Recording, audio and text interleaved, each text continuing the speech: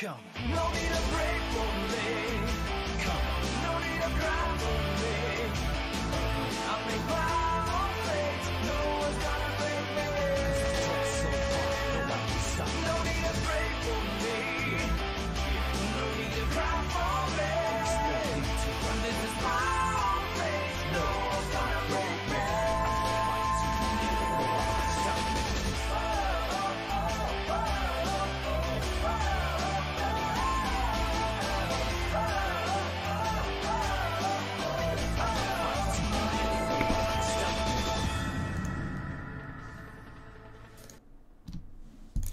Hello everyone, welcome to the GCS playoffs. This of course is Taiwan's #1 league, one of the best leagues in the entire world. I am D2, with me is the Source, and we are in the thick of it. We are near the end, the Source, as AHQ put up an amazing result yesterday, defeating red hot SMG.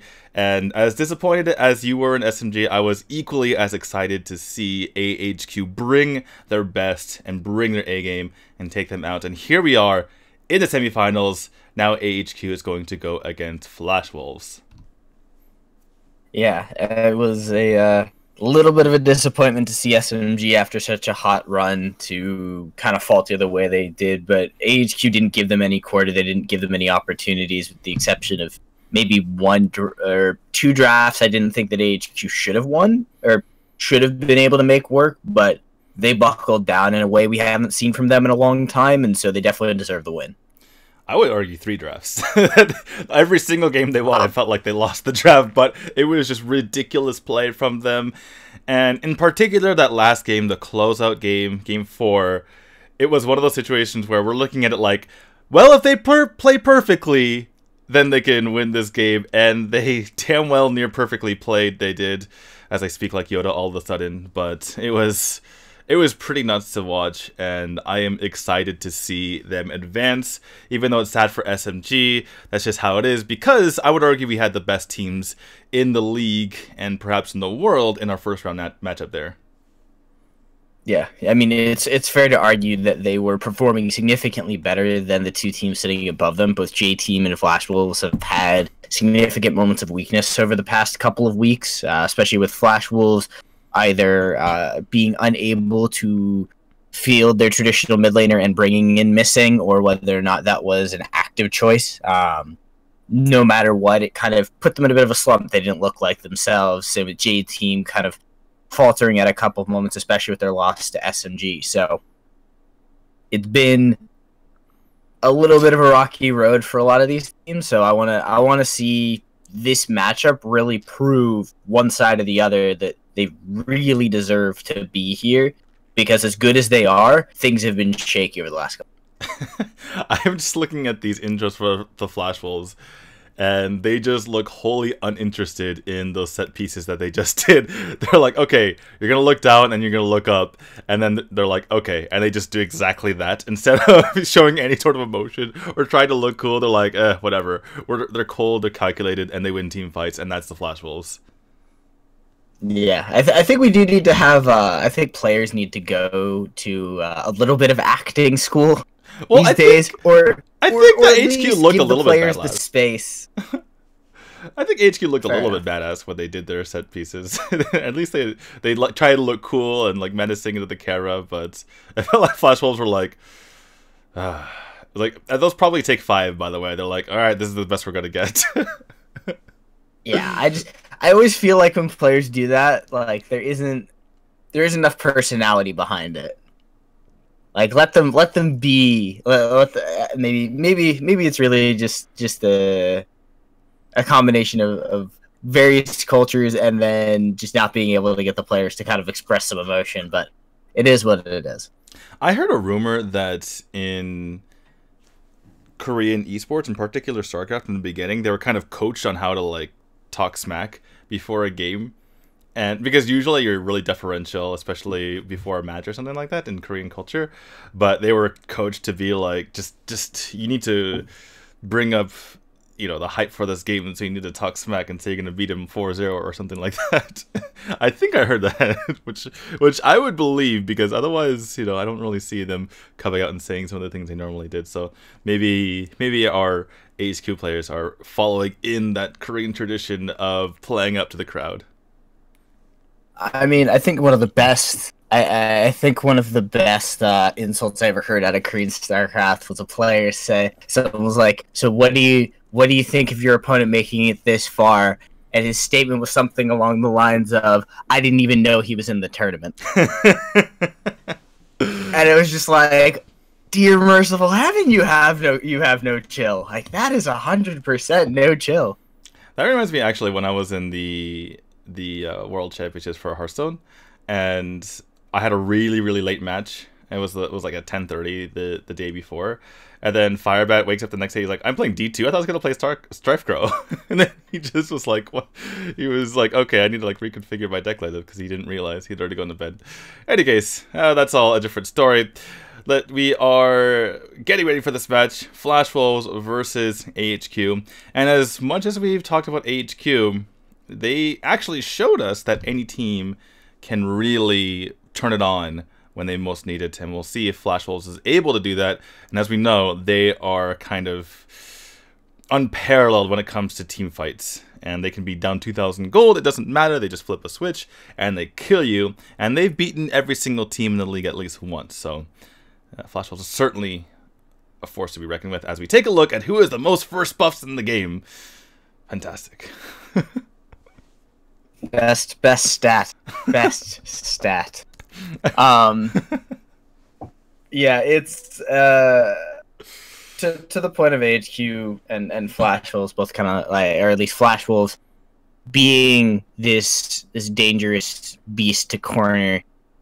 Like we said, with Shishi gone for a little while and Missing coming in, it has been a difficult road for them over the last few weeks. I don't know if they're completely up to form, and AHQ just beat up an SMG that looked a little scared. If Flash Wolves don't kind of get their feet under them very, very quickly, we could see AHQ just steamroll through them just like they did SMG, because Flash Wolves has shown this lack of cohesion with Missing coming in, and even with Shishi back, it still looked shaky, like they were still getting back to what it's like to play with Shishi. Right, and they did have one really good match. I'm looking at it. Yeah, when they beat one, I guess it was only a 2-1 over 1, but they looked a lot better than they had up until that point when Missing was in for Shishi. That said, I think they put in like, not Tura. Was it Tura? I'm getting some of these like other non-star names mixed up here, but they tried to put someone in. Oh, that was one who put in someone for Hualin. That's right. So, but Flash Wolves, they were able to beat them in the end. As we did take a look at Flash Wolves lineup: Heroes, Swain, Shishi, Ice Fang, and Ron. I believe, yeah, this is their normal lineup, which is good to see, particularly Shishi in that mid lane. But like I was going to say, the last time these two teams played was exactly a week ago, and AHQ defeated them 2-0, and that featured Sun on Lubu both times. Yeah, the elusive Sun Lubu. And we have to note, with SMG down, Sun has kind of reclaimed his throne by proxy. There weren't a lot of lane matchups for us to really see, but with Sun looking more confident, your next question becomes, how good is Flash Wolves going to be at shutting down the control that Sun tends to have? Especially now with Liang out of there, with him in his rearview mirror, Sun can be like, I am the Darkslayer god. No one can really touch me. And that can easily bring back a whole other level of confidence to this team and open them up to, one, running more strategies that we haven't seen out of them, because they've been putting Sun onto these more defensive characters because they've been lacking that kind of that extra stopping power out of the Darkslayer lane. And what are they going to do with the fact that they know Shishi has been in and out and things haven't looked good, and the team fighting from Flash Wolves isn't as dangerous? Does that mean AHQ is willing to take them on their own terms and not necessarily play the larger macro game centered around Sun? Well, let's take a look at AHQ's lineup. Going to be Sun and Chaser in those solo lanes, Hawk in the mid, J-Jock as support, And finally, I'm forgetting Rush in jungle. All right, and so our good old-fashioned AHQ team. Now, we talk about Sun and how he's been, like by proxy, since Liang is out of the tournament, he's potentially the best in the world. But let's not discount Heroes, because he's been extremely good for Flash Wolves. And even when they were struggling, it felt like he was the only one doing well for his team and winning his particular matchup in that lane. So he is someone to watch out for. He was definitely keeping them in the game in a lot of scenarios. And this matchup is just so interesting to me because on the side of AHQ, we had Hawk play amazingly yesterday. Sun is always a great player, and Rush can be a bit up and down. But one thing that stood constant, at least in the games that they've won, is immaculate team play, and in particular, immaculate macro, just running the other team around in circles. And then when you look up, so many towers are down on the other side, right? And they just out-rotate you around the map. And on the other hand, Flash Wolves, they're not really known for their macro, but every single one of their players can be seen as an individual superstar, including the guy on the screen right now, in Wayne. And you have Wayne, you have Heroes, you have Shishi, you have multiple players who can make the crazy play. Yeah, I'm concerned slightly for, but when we kind of talk about that star and that playmaking power that Flash Wolves can have, I still think they shine best as a unit. And to your point, if they're not macroing, they're looking for team fights. We did just see AHQ beat an SMG with a avoid team fight composition. So my concern is they're not going to have an opportunity to open up and find those star playmaking moments, because I don't know if they're ever going to get a team fight if AHQ doesn't apply to them. Yeah, and I think the key for AHQ is to stick to their guns, because sometimes you see them lapse a little bit and fall into bad habits, where if they just stick to the strategy of don't engage them, don't allow them to fight you, then I think they can take this pretty handedly.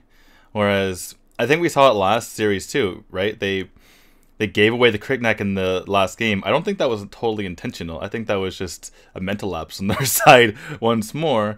And I feel like they just need to avoid the mental lapses if they want to take this down. Yeah, it's... I'm thinking back to the draft from yesterday from AHQ, and they left open a bunch of holes. Right. And SMG didn't abuse them for it. So if you're Flash Wolves, and you were definitely watching that matchup, going into this draft number one, are you going to bring up the Cricknack? Because it looked lackluster, but I think only because of a lack of aggression from SMG. Or has AHQ kind of learned their lesson on that, and are they going to be bringing out Cricknack more, giving that to Rush, who can still make really good plays on it? There's a couple of interesting draft things that we're going to learn in this first game. Well, Flash Wolves, for the entire season, were very consistently running an assassin jungler. That said, it was typically the Nekroth or the Murad, so we'll see if Wayne is able to, bring out the more all-in assassin jungler in that Cricknack. Now we have the Ignis ban first off here, and they banned the Valheim from AHQ. So AHQ, I'm not sure if it's just them, but they have shown consistently that they very highly value the Valheim and don't want to give it up. And they envision, given their first pick, that the Valheim could be in the next rotation for Flash Wolves, and they ban it out. And now the Cricknack is available. Sun's gonna flash his Wisp like he always does because he loves Wisp, but I imagine we're gonna see Cricknack. Otherwise, they're putting themselves in a bit of a bind. Yeah, but at the same time, they did it yesterday and they didn't care. And so, do you attribute that to an SMG that looked a little off their game, or is AHQ just really good at staring down Cricknack, and it doesn't look like it, and it looks like they're going to grab the Roxy, which they played to pretty good effect yesterday. I like the way they set it up. I think that SMG could have abused it more and could have put more pressure on it, but Roxy's still a pretty good neutral pick. They do go for the Roxy. Now, I would say that Roxy is probably Sun's best hero at the moment. He plays a lot of it on stream that I've seen, and he obviously showed in the final 2 games of yesterday's match he's able to pull that out. Now, Roxy is pretty weak to a Crick Neck because she can get completely bursted down. And we'll see if Flash Wolves decide to go for that. Flash Wolves, by the way, are another team that really favor the Fennec, and we've seen that quite a few times from them. And the Mina looks like it could be the pick here. We saw it banned completely. It was first banned every single game from SMG yesterday, so haven't seen the Mina in a while, but we could see it here from Flash Wolves. And that is a strong opening duo there, Mina and Crick Neck. Yeah, never...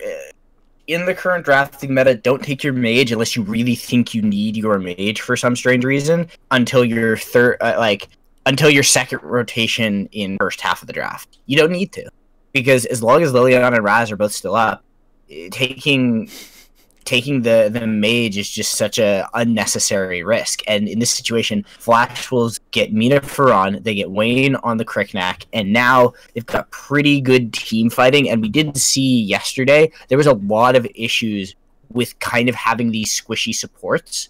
It opened up some very weird scenarios where we got we even got Alice games. Chognar, fell a little flat, and Mina was basically permanently banned that entire time. Ban that entire series. So it does open up some new avenues with Mina going over to the side of Flash Wolves, where they will end up with a better tankier team fighting draft. The Crest is a good answer back, and you take your mage in second half rotation to guarantee you get one of the top 2. Yep. Well, top 2 outside of what everyone has considered Ignis as to be the top 1, I suppose. But I see what you're saying here. And yeah, Kresh is picked up. Kresh was very heavily banned, particularly in the second half of drafts, but very solid pick here for AHQ. Very different drafting from yesterday, actually, because yesterday they were favoring more squishy comps and damagey comps, and this time they're switching it up a bit. I think they've realized that that's just such a risk, and honestly think AHQ was surprised they got away with what they got away with in yesterday's games. Yeah, they're like, I can't believe we won that. All it took, there were these moments, especially in game number 4, where Hawk screws up one of his 3 big plays. He made 3 really great plays. He screws up any of those 3, and the game turns completely against them, and it hits a point of being almost unrecoverable. I think they've realized that they kind of managed to head game SMG with how they were playing their Crick Neck and their Butterfly, and they're not going to get the same effect that a Flash Wolves, especially because Flash Wolves is a much stronger, pure team fighting team. If they get into a team fight, Wayne is going to kill stuff, and he's going to do it really, really quickly. Yeah, and Flash Wolves is the king of just flipping a switch and completely wiping everyone out when you don't realize it happening. It's kind of beautiful to watch, actually, when everyone just commits to the fight and everyone in coordination, in unison, just jumps in and starts making plays. It's pretty nuts to see. Now, we have the Fennec banned out here. And that is a hedge against the Crest Fennec tower killing strategy. And we all know that AHQ is very focused on the macro play, very focused on killing towers, so reasonable ban here for Flash Wolves in that regard. Malak banned out here from AHQ. I believe that's to prevent the counter engage when there's a metamorphosis. But we'll see what they decide to go for the last ban here. It looks like just a side lane control situation. You don't actually have that many side laners being banned out. You've actually only got one technically picked in the Roxy. So, we haven't seen Xenial, we haven't seen Omen, none of those have been removed. A lot of this has been on the jungle pressure, especially because AHQ has not picked their jungler. They have a couple of things I think they can lead back into, so I don't mind those bans, but I think that those are pretty good target bans to kind of control what AHQ can go with. There's a second side laner ban, and now for Flash Wolves, Xenial's not a bad pickup here. Marsha's not a bad pickup here. You have a couple of options because you can still get you still have plenty of room to build out tankiness in your side laners, and they're going to go with the Marsha, which gives them some good, just solid damage and a good way to answer the healing that'll come out of Roxy. Sun has been able to deal with Marshes before, though, whether it's on Roxy or whether it's on Xenia. It's not even really the lane. It's really more about the team fighting, I think. I mean, like, Sun just beats pretty much everybody in lane, and they're like, we were questioning whether or not Liang was just a better lane duelist than Sun. He might still be, but Sun is currently showing it's almost League of Legends TSM effect. You can almost never, or up until this year, you could, for 6 years straight, you could never bet against TSM in the finals. You could never do it because they just, as a team, were really, really good at best of fives. Their management, their ownership, the players were trained really well on how to take best of fives mentally, and also how to deal with long tournament formats. AHQ has that experience to the point where even if Sun wasn't necessarily playing as well as Liang, he is now proving that he is a much better marathon player and can handle the pressure going into a long series as well as a long tournament. I can't believe I'm saying this, but I think I like the Wonder Woman over the Ibanez. Oh, yeah. No, I totally like Wonder Woman. After what we saw yesterday, even though it didn't win as many games for SMG. Well, never mind. Wait, who's their jungler? Wonder Woman? Their jungler is Wonder Woman. Yeah, that's weird. That's weird. What? That just got weird. Sun is a jungler? I just... What? Hello? No, it's gonna be Wonder Woman. It's just weird. It's...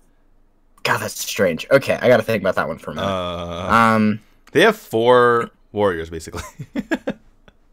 I guess the idea is that Wonder Woman can still play a tank jungle with clear speed being okay. It's not really coming from the same assassin vein as you would think, but it's really more about setting up the damage coming out from Hawk. It's also makes sure your damage kind of low because you're looking at Do you think they double went support. yesterday they had the full just squishy comp. Now they have the full non-squishy comp, but we saw in the past that this doesn't really work that well. That said, there's no marksman on the side of Flash Wolf, so they can kind of get away with this. Whereas yesterday, when SMG had... Remember when SMG had the big beefy comp, and they got kind of bullied around by multiple marksmen and mages? That's... HQ doesn't have to worry about that this game. But they never... But the thing about that is you only get bullied around by marksmen and mages if you're afraid of them. If you just find one good anchor pick, you just mob them with bodies. And I think AHQ is confident enough in their ability to just run them down. Even if there was a marksman, even if that last pick was like a Yorn or something. You wouldn't care if there was a marksman or if there was all that poke. Because, honestly, AHQ as a team is really confident in just diving a target. They will pick somebody and they will be like, okay, we're killing you. And they will fully commit to it. So I think in that sense, this composition is fine as long as they're dropping individual targets. Like, if you're dropping Wayne or Shishi, who are your squishier targets on this team, that's a fine... Like, you can throw enough bodies at that if you're the side of AHQ. I don't strictly agree with it because the Wonder Woman is kind of just an awkward pick if you're adding that much tankiness. But at the same time, I'm not going to tell AHQ they can't because they have the skill to be able to pull off these unconventional compositions. As we get deeper into the tournament, I wonder if you use that next round up against J-Team if you win. But for now, I think it's worth giving them the benefit of the doubt after yesterday's performance. And they've got a game or two to be able to experiment and then hard tack back if this isn't working. What I'm wondering is if they really wanted a beefy jungler, why didn't they just go Zephys? I don't know why people are just sleeping on Zephys. It makes no sense. Like, we didn't get to talk about it because they switched off of Lubu to the Kilgroth, and I've been saying, and we've been talking about don't sleep on Lubu. He brings a lot to the table, but I don't know. I think teams just don't respect how good Zephys is with a tank item and a damage item. How good he is at just pressuring a squishy. We'll see. Yeah, and I'm fully... I was thinking the exact same thing that Cheesy in chat is saying. It's one of those solo queue drafts like, wait a second, no one's jungle. Oh, wait. Okay, I guess Wonder Woman will jungle then. In solo queue. And I'm actually kind of surprised that no one's helping Wonder Woman jungle. She's going to take a long time to get through the way it is. But I guess it doesn't really matter as long as they all group up to help with the last buff. So that it doesn't get stolen up with the Crick Neck. They should be okay, but as it stands, Wayne himself went for a curious route, went straight from the blue to the red, or excuse me, red to the blue, just to make sure that he wasn't invaded himself, since all those beefy bodies are on AHQ here. A little bit of a skirmish on, oh, Hawk taking actually quite a lot of damage. Nice shining light there from Shishi, showing his prowess on that hero. And yeah, Flash Wolves is going to win that 2v2. If I'm Hawkeye, I rethink that strategy. Yeah, maybe that's not the best idea to go after that. But looks like Sun had to go back a bit early. Missed a minion or two before he went back. Rush is about to hit 4, so he can get those bracelets of submission. Help out some of these fights here. And this is just an interesting matchup in general. How will the beefy comp of them do? It looks like a jump in onto J-Jock from Wayne. Isn't able to secure the kill here, J-Jock. Kind of low, but still sticking around the area. And we'll see if these players can get up to level 4, outside of the junglers, obviously. And looks like that was not stolen there by Sun. A bit early on the punish. Hero's taking quite a bit of damage. And this is an interesting matchup. Because Roxy had that HP nerf here, she will be more susceptible to dying to heroes. But here comes a jump in from Wayne. Sun, can you survive? Oh, he gets a blazing shield. Actually, he actually managed to survive. And oh my goodness, Heroes. And wait, Heroes nearly dies himself there. Sun's actually afraid to take these minions, as you can see. Even though Wayne is backed off, Sun finally goes back and gets the minions. Meanwhile, here over in the Dragon, or in the Abyssal Dragon, they're starting to take it down. But, beefy Heroes don't really take it down that quickly. Can Wayne get there in time? Looks like it's just posturing here from Flash Wolves. So AHQ is able to take it. They still are down in gold, though. So we'll see how that works out. I would have said Sun was dead to rights, but I think they thought he was dead as well, and then they don't feel comfortable fully committing to that play, which, honestly, that was your Cricknack moment. That's that level 4 gank we expect out of these melee assassin junglers, and it tends to start the Cricknack snowball. It gets him through his boots and into having his Soul Reaver finished by about 5 minutes, or closer to 4 minutes. Now we're looking at, it's going to be a bit of a slower roll for him. And he can go back to that well of top lane, but now it's a lot more dangerous because Sun is going to have his ultimate. So you have to be worried about that. So far, Flash Wolves have done a pretty good job of matching AHQ's general aggression. But we are seeing kind of the lack of damage for AHQ be a bit of a problem. I think Rush is cleared quickly enough that it's probably not going to end up being an issue out of the jungle. It just, they're going to need really good play out of Sun. Those Agnes Grasps are going to be key for them to kind of just pick down an individual target, because I don't really see anybody else setting that up.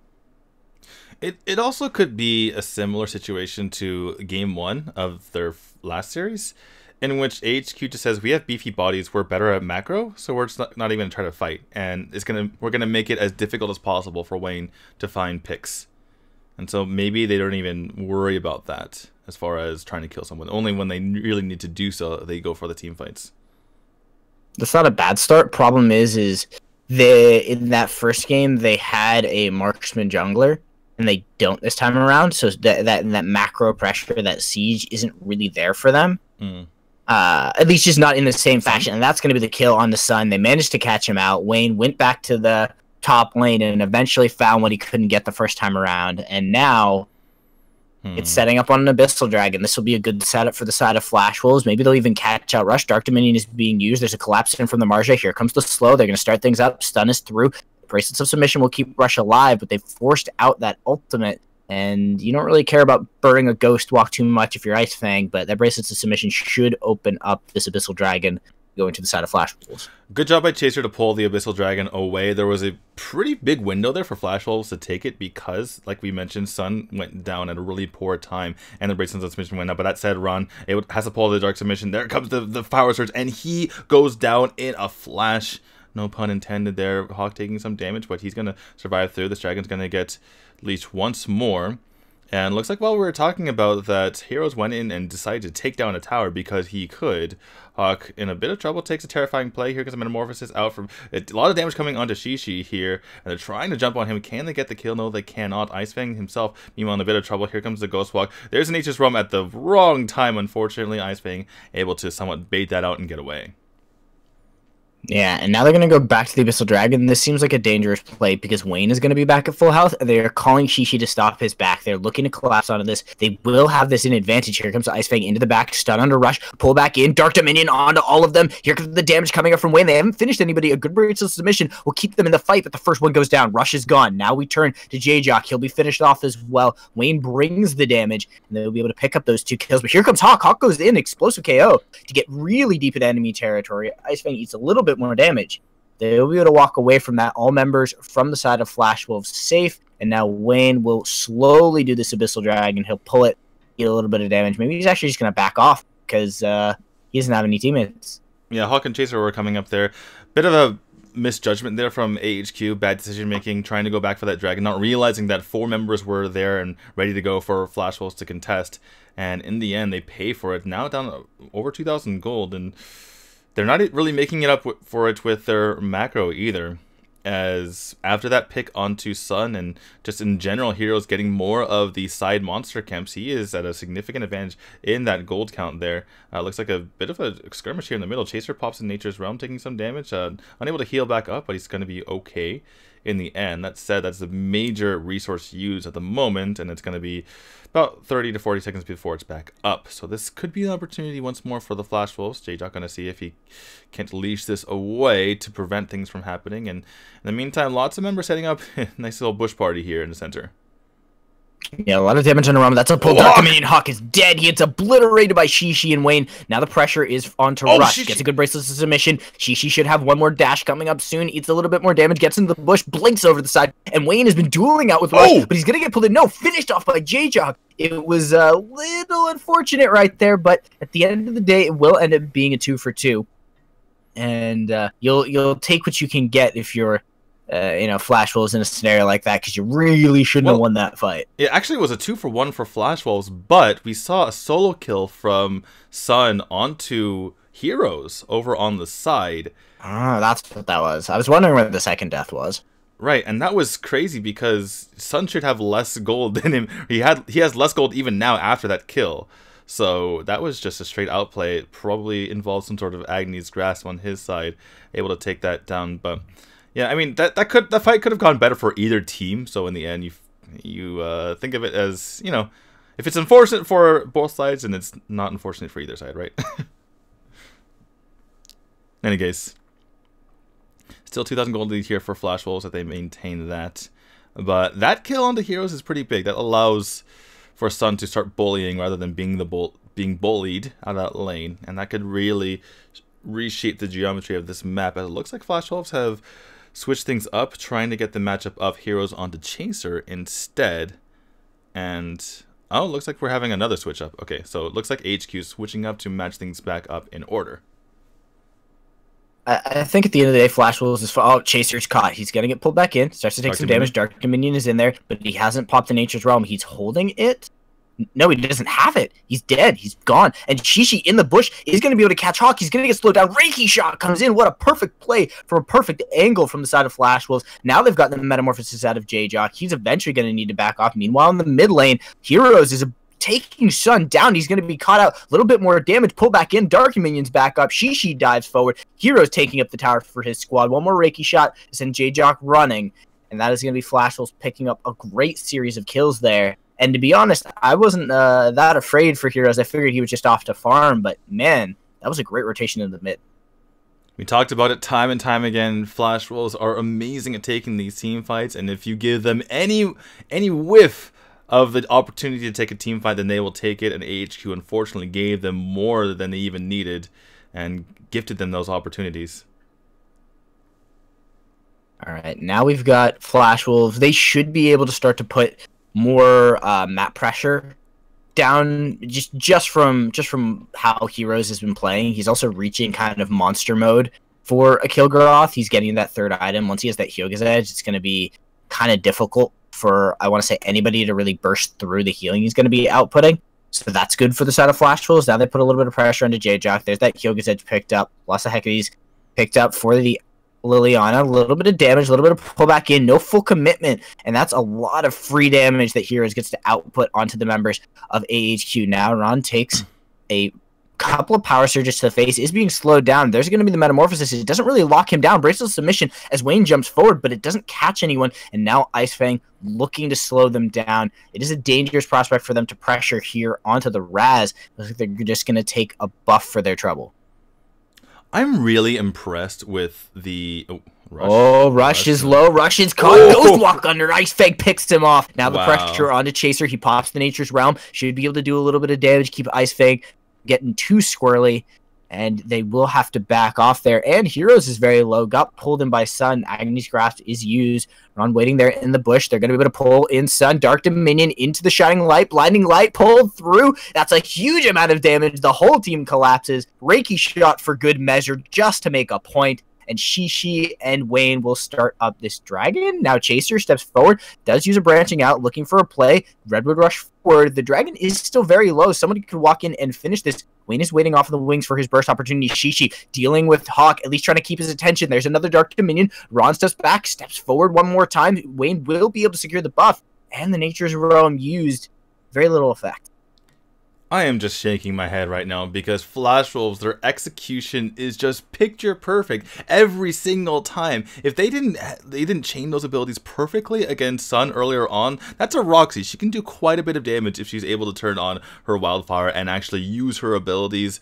And if everything wasn't perfectly, they don't take it out. They played perfectly with low health bars around that Abyssal Dragon. Even though AHQ was perfectly healthy, they baited them into a corner and got the Dark Dominion out perfectly. Ron is playing this extremely well. J-Jack, he was able to take the Dark Blessing in the end, so that's one thing to HQ's side. But just the knowledge of how to take team fights is just immaculate here from Flash Wolves. I was about to mention earlier, when they got a ton of damage on those two members, like you're mentioning about 3 minutes ago, they didn't commit because they knew they just used some cooldowns, and if the return engage was there, they would have all died. And it's such a weird feeling. It's so crazy to see someone just leave a fight when you're up, a couple of half health bars at the moment, and it's just insane to see their ability to know the situation. But that said, big lasso onto multiple members. There comes a bracelet submission, and down goes Wade. There's a clapback here from AHQ, and likely Rod's going to follow as well because she isn't able to contribute to this fight.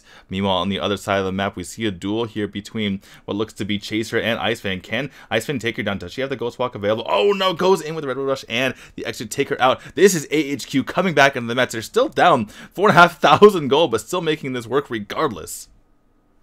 Yeah, an opportunity opened up through just a good play out of Hawk and Rush to bait in Wayne. Wayne does need to be a little bit more careful. Has gone with a little bit of an awkward build, and with a Frost Cape instead of going deeper into his damage, so he still doesn't have his Fenrir's, and that would already be done by now. So if we think about the amount of damage that he wasn't able to do to Rush would have instantly popped if he'd gone full damage. So a build adaptation being a little bit of a problem, but here goes Heroes stepping forward. They don't have any anti-healing for him, so he will be able to bait them a little bit further forward. Sun is going to show up. They cancel out the Dark Slayer, so that is going to reset. So a great play there from Heroes to just put enough threat on the Flash Wolves to make them think that he was going to be able to walk forward and steal that away. And Rush, still very low, did not end up backing after that immediately happened, so almost got picked off by Shishi on the side. And now the map is basically reset. No advantage for the side of AHQ, no major objective taken after that rebuttal from them and the kills they were able to pick up. Yeah, and they're still done about the same amount of gold that they were after everything started. So this is just... well, fortunate for Flash Wolves, but also crazy or fortunate for AHQ, but amazing play from Flash Wolves to be able to salvage the situation thus far. Another duel here in the bottom of the map between Heroes and Sun, and looks it's like a bait. Wayne is waiting in the wings. Or it doesn't commit. Sun is literally running towards two members, including a jungler, because he ain't as scared. I could take him. It's fine. But Sun shows no fear. Yeah. Never let your enemies see you blink. First hymn in the Church of Sun. Well, he listened to your advice on Rank Breaker, and he said, "You have Rank Breaker. I have more armor than that." Yo, the math, the math. It's been a while. Like that's literally the first thing I saw when I started watching professional AOV was like, why do they still build Rank Breaker this late in the game? And Muramasa from Heroes, it's beautiful, it's scaled. We're past 15 minutes. They'll never build a Rank Breaker past 10 minutes. anyways, all that shenanigans aside, we do see more pressure. Rush has done a really good job on this Wonder Woman of just kind of being enough of a threat to get people to focus him and then getting off a good bracelets of submission. It's had varying effects just because of how much damage Wayne can possibly do. But again, I think that adaptation into the Frost Cape was a problem for Wayne. I don't think they needed that control, and I think it might come back to bite them if they lose another team fight or two. Well, it's just inconsistent, right? Because if you're... Oh, that was what a pull. Wait, Rush, Wow, did you want that? He goes over the wall, uses the bracelets of submission early. So now there is a window, and we do see Heroes flanking up on the side. He's going to run right into Hawk, and Hawk destroys him. What a punch. What a knockout. He just looks him straight in the eye and gives him one on the chin. Instantly sends him wobbling and straight to the ground. And now the members of Flash Wolves are on the run, even with those team fight ultimates down, or at least with just the bracelets of submission down and a window open for AHQ. They are now on the offensive. They are on the offensive, but they only have taken down this one tower in the mid lane. The map isn't quite opened up enough for them to go onto this Dark Slayer or the Abyssal Dragon. And this is the power of the macro that Flash Wolves have actually shown better skill in thus far. And it's causing problems for AHQ. They don't have the opening in order to take either of these major objectives. Now, anyway, we now are seeing the Fenrir's finished for Wayne, so that's a big pickup for him. Especially because the beefy members of AHQ, he needs that extra damage once they're below 50%. And also because there's a heal, there's multiple ways that they can stay alive. He needs a way to finish members off once they get low. But I was going to say his build is very kind of inconsistent, because if he wants to stay in fights by picking the Frost Cape, then he also should pick the Muramasa, right? Because then you're going against beefier members. But that said, looks like there's a couple of players, 2v3 here from AHQ, trying to help take out or help with this fight situation. But Hawk is taken up by Shishi in the meantime. Shishi trying to run away. Not sure if she can get away, but wow, the dodge onto the Metamorphosis. She's going to be healing onto this red buff as well in the meantime, just hanging out here as she's just waiting for her dash. And she dashes double over the wall, gets out of there, gets out of dodge. Oh my goodness, Shishi. A little bit of a mistake here, my opinion, from HQ to not be able to take her out, but wow, that was just as well as you could play that from Shishi. It's good to see Shishi back. That's the play that Flash Wolves has been missing for a while. And another stun damage on the Rush. That's huge damage that comes out from the two mages, and they will kill Chaser at some point. It is only a matter of time. What an amazing setup. Meanwhile, Heroes is basically taking this on his own. A Reiki shot is going to hit J-Jock on the side. They're going to grab the Abyssal Dragon's son to... Just to his credit, he managed to grab the Dark Blessing and make this a lot longer of an affair than it should have been. But Flash Wolves will secure themselves the teamfight objective. They don't have enough to be able to just end the game here, but they will be able to set up pressure or stun, a little bit extra damage. Wayne's looking for it, stepping forward. Should be able to let them take a couple of towers just off of this teamfight pressure. The Drake, I think, has still been held for the side of AHQ. And there's a great Dark Dominion pulling it onto Hawk. He's gone now, looking at JJ. Oh my god. Faced off in the blink of an eye. And that's going to be Wayne grabbing his Blade of Eternity is picked up. All of the members from AHQ are dead. Even if someone showed up, they'd have to kill 6 members. It's over.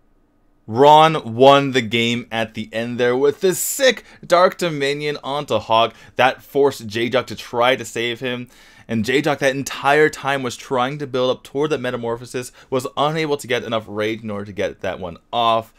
And I gotta say that Ron was by far the MVP, because he was making so many plays with Mina. It was just so oppressive to see. And I feel like AHQ has to take a page out of SMG's book and ban Mina out of there. Or Cricknack. I feel like Mina did more for them than Cricknack. That was just insane. That said, Mina won them those fights in a lot of ways, but only because there was so much high burst damage. Yeah, and I think you could have banned Cricknack and first picked Mina, and I don't see Flash Wolves taking Roxy from you. That's true. Well, okay, I'll put it this way: Mina won within the game. And Cricknack won before the game started because he forced out this bizarre draft from AHQ. He forced out the beefy draft, and the beefy draft didn't have enough playmaking potential in order to fight against Flash Wolves. Sure. I mean, the Roxy, I think, as good of a pick as it is for Sen, as powerful as he can be on it, don't pick that for him first. because most teams aren't going to take that from you. Pick something higher priority in your first slot, and then, especially from first pick side, then take your mage and the Roxy. Take Roxy second rotation, because that could have, like, again, if you ban Kriknak, that's Mina. Or if you ban Mina, that's Crick. Like, you didn't need to give them both of those fairly high priority characters, and then also give them an even matchup across the mid lane with the mage. It's too easy to get lulled into the old way of drafting still. Like, I think teams are still not fully through, especially because solo queue is the old way of drafting too. Yeah. So that to me kind of looked like a little bit of draft jitters, a little bit of a draft mistake from AHQ. We'll see if they kind of match it up. My problem is yesterday's drafting didn't look great from AHQ either. It looked kind of middle of the road. Like, it wasn't bad, it wasn't good. Things were kind of 50-50 even, or maybe even like 60-40 in favor of SMG. And Flash Wolves have just shown that they have a pretty good sense of how they want to draft this matchup. If AHQ stumble, we could see Flash Wolves 3-0 them. Well, at least for AHQ's side, I think that if they're going to first pick something for Sun, he needs to dominate the matchup, and he did not do so against Heroes on the Killgraph. It was reasonable. He got that one solo kill, but that's about it. And again, part of that was, like you mentioned, they let the Kriknak through, so it made it much harder to dominate that side matchup, where Kriknak, he is pretty universally known at this point as being the DS lane killer, right? It doesn't matter how tanky you are, he's going to be able to burst right through you. So yeah, it's gonna, and for Sun's sake, they need to probably ban out that Kriknak as we take a look at some of these highlights here.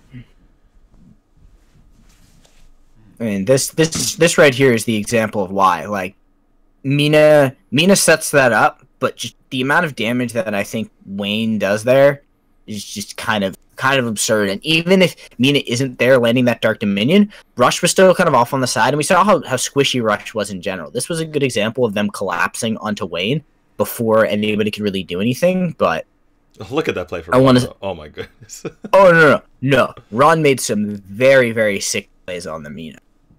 But at the same time, I don't think he should have gotten, like, they shouldn't have gotten Mina Kriknak. So just one of those situations where let's see what AHQ kind of answers back with. Looks like we're taking a break.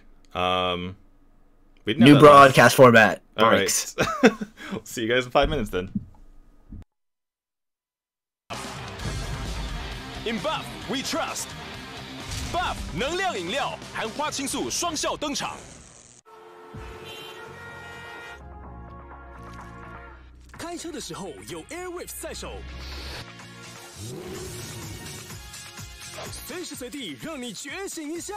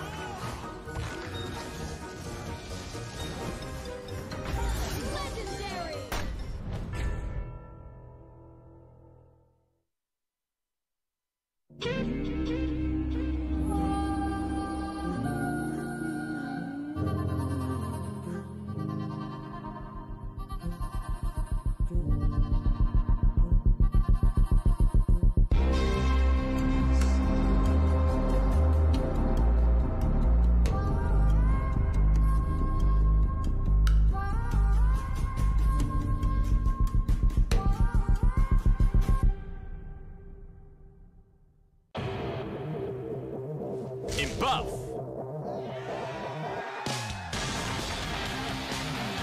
In buff. In buff. In buff, we trust. Buff 能量饮料，含花青素双效登场。Come on. No need a break for me. Come on. No need a cry for me. No need to run. This is my own place. No one's gonna break me.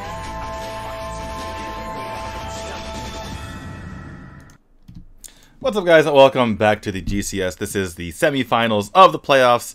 It is Flash Wolves versus AHQ. Flash Wolves just took game number 1, and we took a break for some reason. We are back. I am D2. With me is the Source. And what do we look for here coming into game number 2, Source?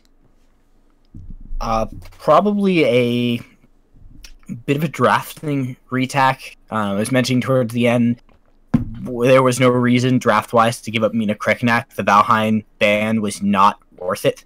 I would say. I'd say even if you let the Valheim through, there are other answers to being able to handle that. So no reason to kind of make that sacrifice. So we'll see how things shift up as we swap the sides. Another thing to keep in mind is how is AHQ going to enable Sun? Because in that game, they really didn't. Up against SMG, they did a really good job of changing up the matchups, making it really difficult for the Yang to find that 1v1 and not just beat Sun, but kind of demoralize him. When you take a 1v1 matchup like that, a lot of it comes down to how well, one, do you get your hero ahead, but two, how far can you set your opponent behind? Don't let Sun lose that matchup. Sun tends to be very key for them, which means you got to put Rush, a proactive jungler, to back him up and find that level 1, that level 4 gank. And Flash Wolves flirting with danger, about to let the Kriknak through. Yeah, weird bans coming through here. So Flash Wolves, they knew they wanted to take a jungler first, which means they banned the Mina because they don't want to give the Mina in the second rotation or the first rotation for AHQ. And similar bans here from AHQ the last game. And then there's the Xenial ban, which kind of throws me off. Obviously, Sun has played that pretty well. But in any case, Sun doing his traditional show the wisp. Just put the fear in his opponent's heart. And is Rush actually going to pick Kriknak? Have you seen Rush and Kriknak yet? I think we have. I'm sure he can play it. Rush is a good enough jungler that shouldn't be their issue. And this is... I don't mind giving up the Kriknak when you get a Lindis if you're Flash Wolves. anybody else, then I start to question it, because Flashwolves is very, very good at opening up that team fight scenario. But I still think it is a disadvantage. I would say it's, pretty close. Maybe 55-45, something along those kinds of margins between Flashwolves and AHQ, advantage AHQ. But it's not that big of a detriment that you've run into a problem. AHQ still heavily prioritizing their Valheim, which in this scenario hasn't really affected them. But we'll see what ends up getting banned next rotation, because again, I think that they're still overvaluing the Valheim.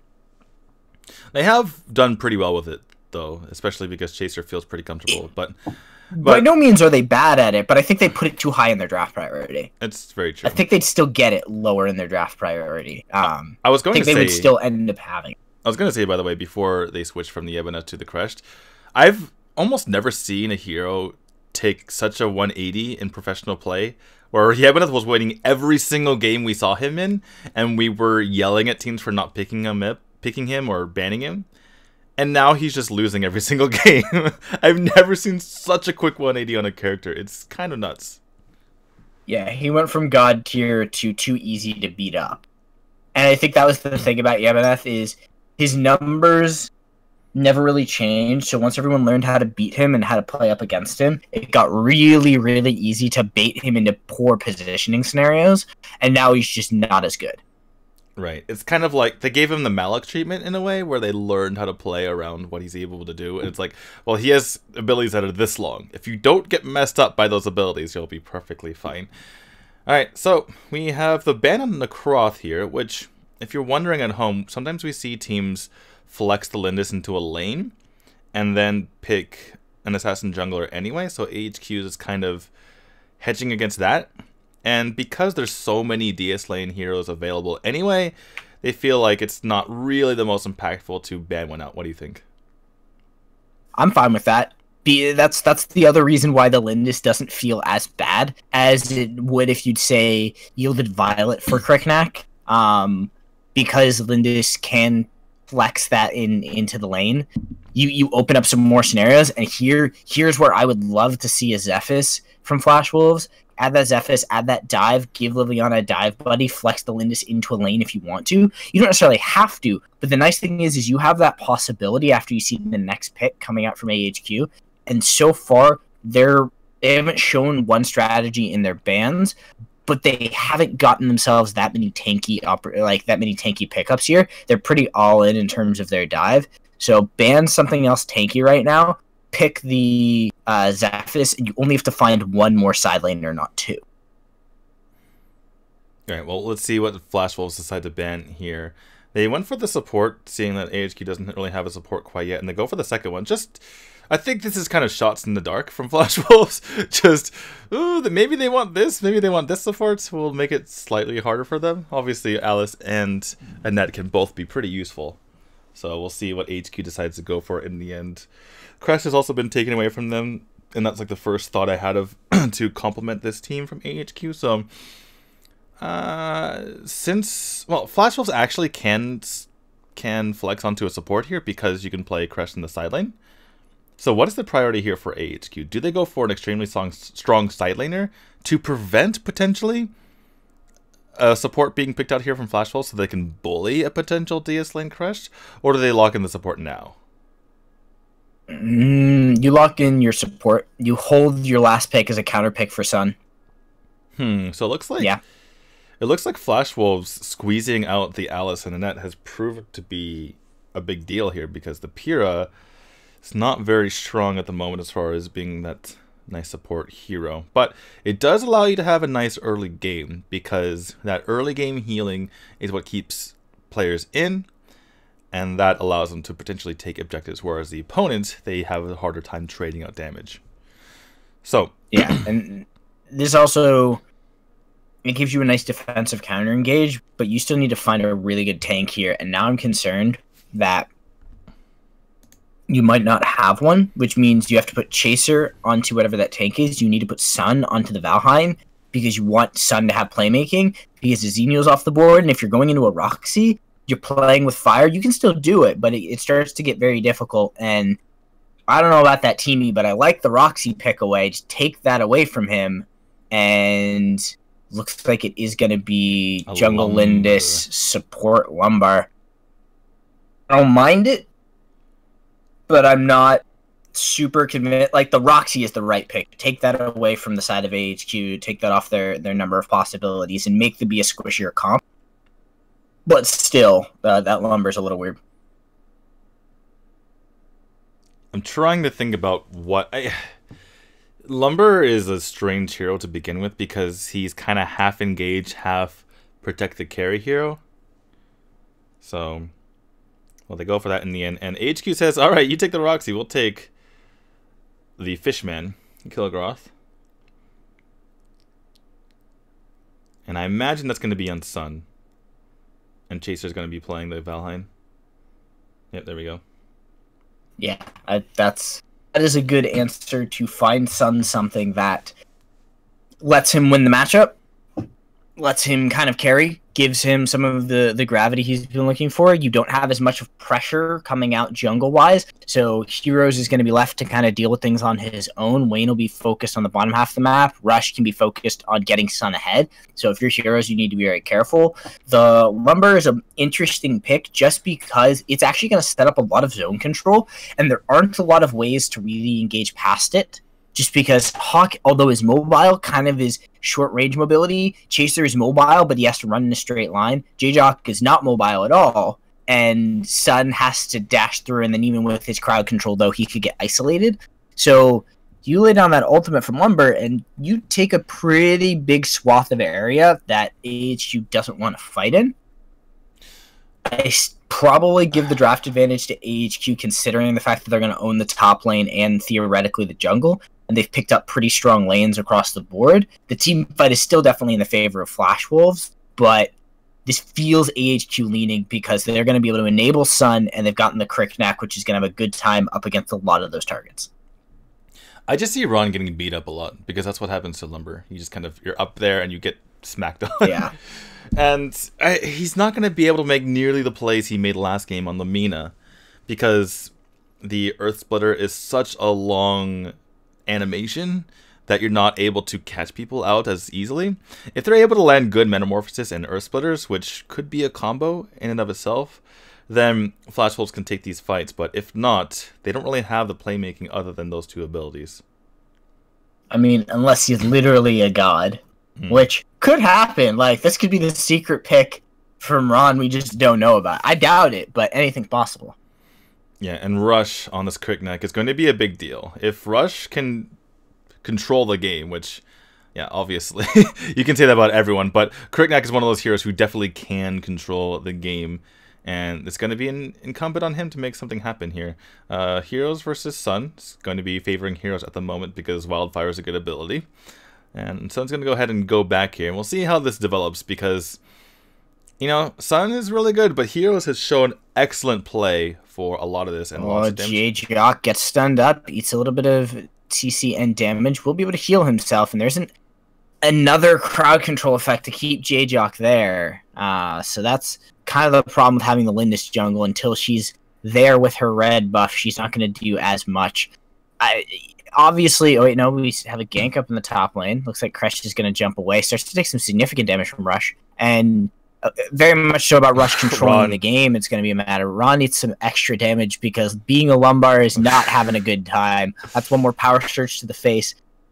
A little bit of action across the board, but even though his name is Lumber and he's a literal rock, he takes way too much damage because he relies on his passive. And it's a passive, if you guys don't know, it's called Protect. It's kind of the stupidest passive name you ever heard. But what happens is if you're near an ally, you both get armor and magic defense. That means if he's scouting out alone, he's very vulnerable to just poke coming out here from AHQ. And all 5 members of AHQ, they are serious about taking this dragon. Are they able to get it? They get it with ease. And they're going to be chasing members as well. Ron taking a bit of damage here from Chaser. Both the DS laners are in this bottom lane. Looks like a bit of miscommunication as Chaser's going to have to go back into that top lane to match out Heroes. They're probably going to miss out on that wave if they're not quick enough. And that's going to be kind of a big deal here as the what they got from the flank on the J-Jock. They knock him up. They need a little bit more damage. Pulled him with the Agnes Grasp. He can go down a massive punch comes out of Hawk. What a push. What a combo. He gets a little bit more damage. They've got Heroes super low. He'll heal through. But what a setup. And now they manage to get... Wait, no. They get Wayne. Shishi. Shishi finishes off Wayne. Or Rush. Huh? I'm so confused. Rush dove in. Rush dove in Okay. and got killed by... Ice Fang and Shishi. I thought it was. I was like, oh yeah, Wayne is on the Kirknack. This is Wayne's Kirknack. No. It was Rush who jumped over the wall and got killed. I was looking at the message on the screen, and as always, it's very, very late. So I was like, oh, he just died. Like, wait, no, that was from before, and it turned out Rush has died as well. So good job by Wayne to even things out there. But oh my goodness, Hawk just pushes back the entire team of Flash Wolves, making up for the fact that J-Jock got a little bit caught out there. And the bros, Hawk and J-Jock, always a pair. Sometimes it's not the support that supports you, it's you that supports the support. Yeah, that almost set up really well for them, but that's going to be the Earth Splitter on the Hawk. A full dive in, but they're going to get stunned up and start to take significant damage. Hawk dives really, really deep. He will get one kill. Is he going to get away from him? Auto attack following him! It chased him! A minion auto attack! That minion auto attack followed him to the ends of the goddamn Earth! And brought him down. Like, it was just, you could watch it in slow motion. His life flashed before his eyes. I didn't think he was going to die to that minion auto attack either. It seemed like he had, obviously he had very, very little health, but you could see the green, right? It wasn't like it was... Caster minions OP. Those things are deadly. Those things will destroy you. So we do see... okay, so this I don't mind, but it's too early from Ron. Throw down the Earth Splitter really, preemptively to take a zoning position, and to just make it so somebody can't get into the fight. But it was too early because they didn't have enough members there. They couldn't really set that up. But, again, the Lumber hasn't felt bad. It just hasn't felt great yet. I don't know. I'm going to go all the way and say it's felt bad. It's not bad yet. Look at this Lumber. It's 1-1-1. It's fine. But that's gonna be another objective going over the side of AHQ. They'll take that with basically no contesting from the side of Flash Wolves. Ron, he needs to get out of there. He eats a little bit of free damage, but nothing to write home about. And now we see the members of Flash Wolves looking for another setup onto J-Jock. Yeah, they're being very patient, hanging behind this wall here, trying to get that, but... J-Jock went too far. J-Jock's already gone too far. The collapse is in. They've got him. So what are they going to use? Earth Splitter to zone them out. They get a knockup. Nature's Rally? They don't actually want to commit to this completely over the wall. Nature's Rally comes through. There's going to be the Metamorphosis. Hawk could be the transfer. Rush. But it's Rush. He goes too deep under the tower. He gets caught trying to get back over the wall. Now we see the pressure possibly on his son. No full commitment from the side of Flash Wolves. They are going to chase him down, but this is probably just going to result in a buff steal, and the members from AHQ will slow play this. No, they want to take this fight. They are going to stick around here, and the buff goes over to Sun. Yeah, miscommunication there from AHQ. Rush going in. At the time he went in, or at least a half second before that, it seemed like a good idea to go and jump, but that didn't... Oh my god, Wayne is getting jumped on by Sun on the Wayne. Auto attacks are chasing. He's got the movement speed, but he can't catch him. Melendez is just too fast. That does mean she has to go back now, and she does have her own jungle to go through, but there needs to be better communication here from AHQ in these team fights, because Rush, like I mentioned, he was okay for a moment to go in there, but once the Metamorphosis came out and his backline was getting dove upon, it was bad timing for him. That said, Rush trying to go into Shishi, but 1v3 not going to make much happen. Here comes the Earth Splitter, just going to put the fear back into him. It's just a zoning tool. It's really just a zoning tool. But I do want to note that I think Heroes hit Sun with the shield, and that was the slow that saved Wayne. I just wanted to note that could very much be a possibility. that Agnes Grasp animation, Sun too quick, saw him stopping to set up that play, pops his ultimate Gorlord and walks away, and that's actually going to be the first time of the game going down in bottom. Chaser has been kind of beaten up on Ice Fang. This has been an uneventful bottom lane, as a lot of this has been rotations and fights around the dragon. Now we see angling towards the top half of the map for the side of Flash Wolves. They are going to totally kill J-Jock. Stun. J-Jock doesn't care. He just walks forward. They're not willing to commit. They don't feel they have enough damage, which is a fair criticism at this stage of the game. That is a Mr. Stabby build out from Wayne, so he's going to be lacking that additional attack speed and is going into his rank breaker, so not going to have that extra damage. Now they're looking at this Abyssal Dragon. They should be able to get this if a little bit more damage shows up, Rush could go in and steal this, but it will be grabbed by Flash Wolves. We'll take their first objective of the game and kind of balance out the gold a bit. Yeah, and through all of this back and forth, AHQ is barely holding on to about an 800 gold lead. Goes back up to over 1,000 here, but not the biggest deal for them at the moment. They're going to be switching their silent liners for the moment. And it's kind of interesting to see J-Jock. He's kind of playing like a tanky style Pura, where he realizes if the entire team blows all their cooldowns on him, then it leaves the rest of the team to go in and finish them off, including Rush on that Crick Neck. So, interesting play style here from J-Jock, just trying to be that damage sponge, even playing as what is normally considered a squishier support. Possible engagement here on the Sun. Are they going to be able Agnes to catch Grasp? him? Also, Heroes pulls in J-Jock. Has the Agnes Grasp, but will get shut down. Ooh, Shishi. And it looks like there were two possible fights on the side of the map. Shishi's not scared. Looking at this, the possibility does go back in, is waiting for somebody to back him up. There's going to be heal up from J-Jock, so they'll be above half health and not as much in that danger zone. But still, Shishi's showing that his damage is definitely there, and they need to be careful because they have not built up a lot of magic defense. Haven't seen a whole lot from Rush this game. It feels like he hasn't had the impact that we've needed to see from him. And the rest of the team is what's winning the game, and that potentially needs to change if they're going to finish this one out. Sun just trying to be a nuisance here, attracting 2 members over, and then getting out before anything quite happens here. Shishi holding down this mid lane by his lonesome, being completely competent in that, as Chasers continuing to just be a thorn in Ice Fang's back. Has to pop the Metamorphosis, only catches J-Jock here. J-Jock does pop the Essence of the Windshield to get out of dodge, but it looks like they're fine. Oh my god, Hawk is very, very deep, trying to go into Shishi. Misses the Power Surge, which means he has no energy at the moment.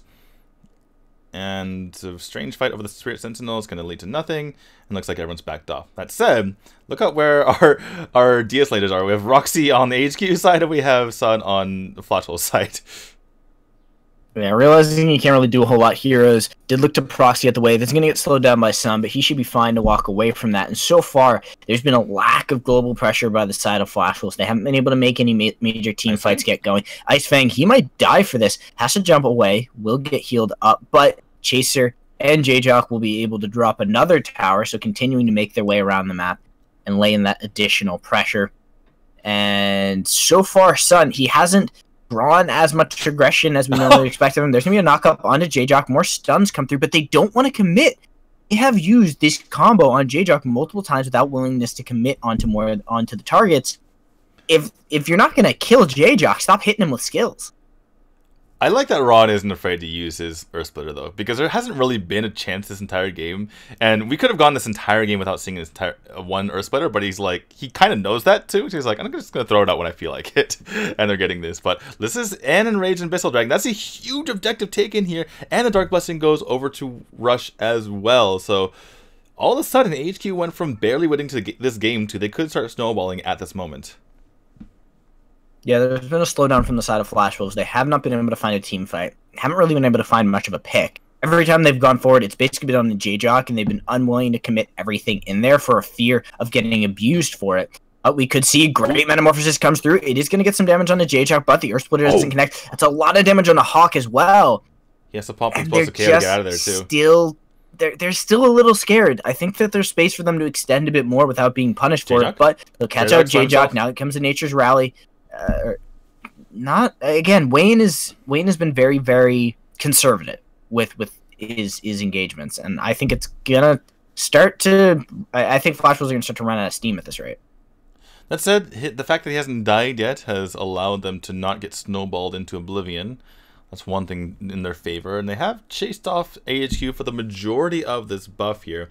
That said, AHQ has opened up a 3,000 gold lead to their side, so not the best win here, as they're able to take this mid tower at the very end of their buff. So AHQ opening up the map. They still have all 9 of their towers.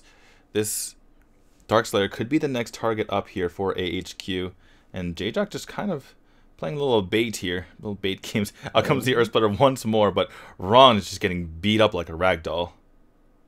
Yeah, and they're not hitting more than one target with it, so every time it hits somebody, J-Jock just throws Essence of the Windshield on them, and they're gone. So that skill is basically being traded out for an item activation. Right. Every time. And I believe that the cooldown is longer than the 30-second cooldown for Essence of the Wind. So It's not really working out that well for Flash Wolves. The problem is, if they get a Metamorphosis into that Earth Splitter, then all of a sudden we're talking, right? Like multiple members knocked up, they're completely helpless, and you take them all out. But it's just so hard to land in the first place because of the mobility that we see on AHQ. And J-Doc is just the ward that's always in front here. Oh, Agnes Grasp doesn't catch. That was actually really nice from J-Doc to pop the Nature's Rally just in case it did land. And lots of damage coming onto Sun. The Hercules Madness gets popped here, which is not great for him.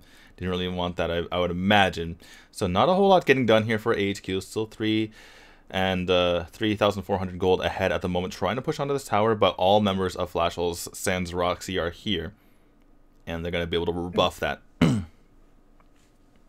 Yeah, it's been a really slow roll from the Flash Wolves. AHQ has been kind of left to be able to pressure them pretty much everywhere on the map. Sun has, again, he's reached monster mode for the Kilgroth. He's been left alone to kind of just farm up, and then members of Flash Wolves have felt unwilling to gank him because they can't seem to get ganks on the rest of the map. So it's going to come down to major team fights, and you wonder whether or not the macro skill of AHQ is going to result in things really getting out of hand soon, because we'll be seeing Blade of Eternity probably finished for Sun in the next 2 minutes, and then he's going to be pushing with nobody really to be able to legitimately check him for the foreseeable future.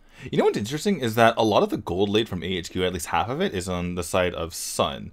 And he hasn't really been part of these fights. So if you think of it from that perspective, AHQ has just been outplaying Flash Wolves, if you think about it, considering that they're winning these fights without much of a gold lead.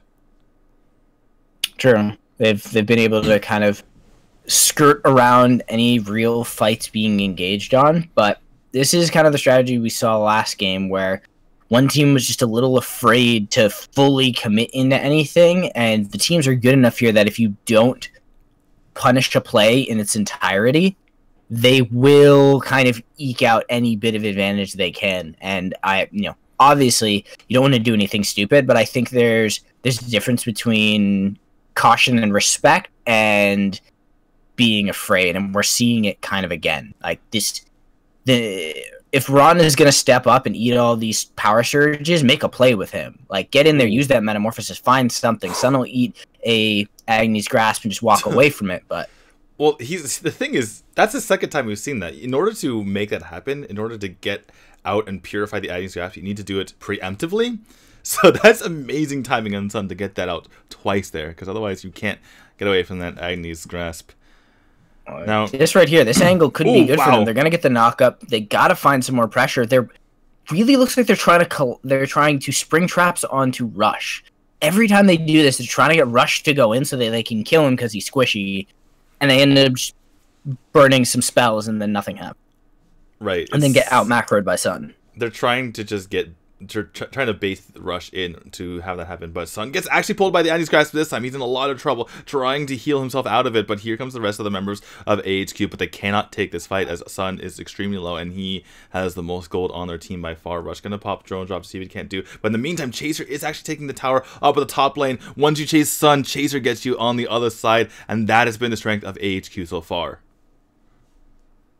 I think Flash Wolves just made a massive mistake. They caught Sun. They could have killed him. Yeah, I know. He was so low. I don't know why they ran away. It was very. They didn't kill him. Like, they were afraid of the collapse. It's like, no. Kill Sun. At least get that death reset. Because you're going to take a pretty even team fight, and they instantly lose Wayne. Rush is going to get super low, but nobody's in position to be able to finish him off. Hawk is going to get a bit of damage onto Shishi, but here comes Sun. And you haven't killed him yet. He's still got 2 lives. He's got no fear. Puts the pressure on Rush. Continues to chase. Chaser is here as well to be able to slow him down. Stuns come through. And, I mean...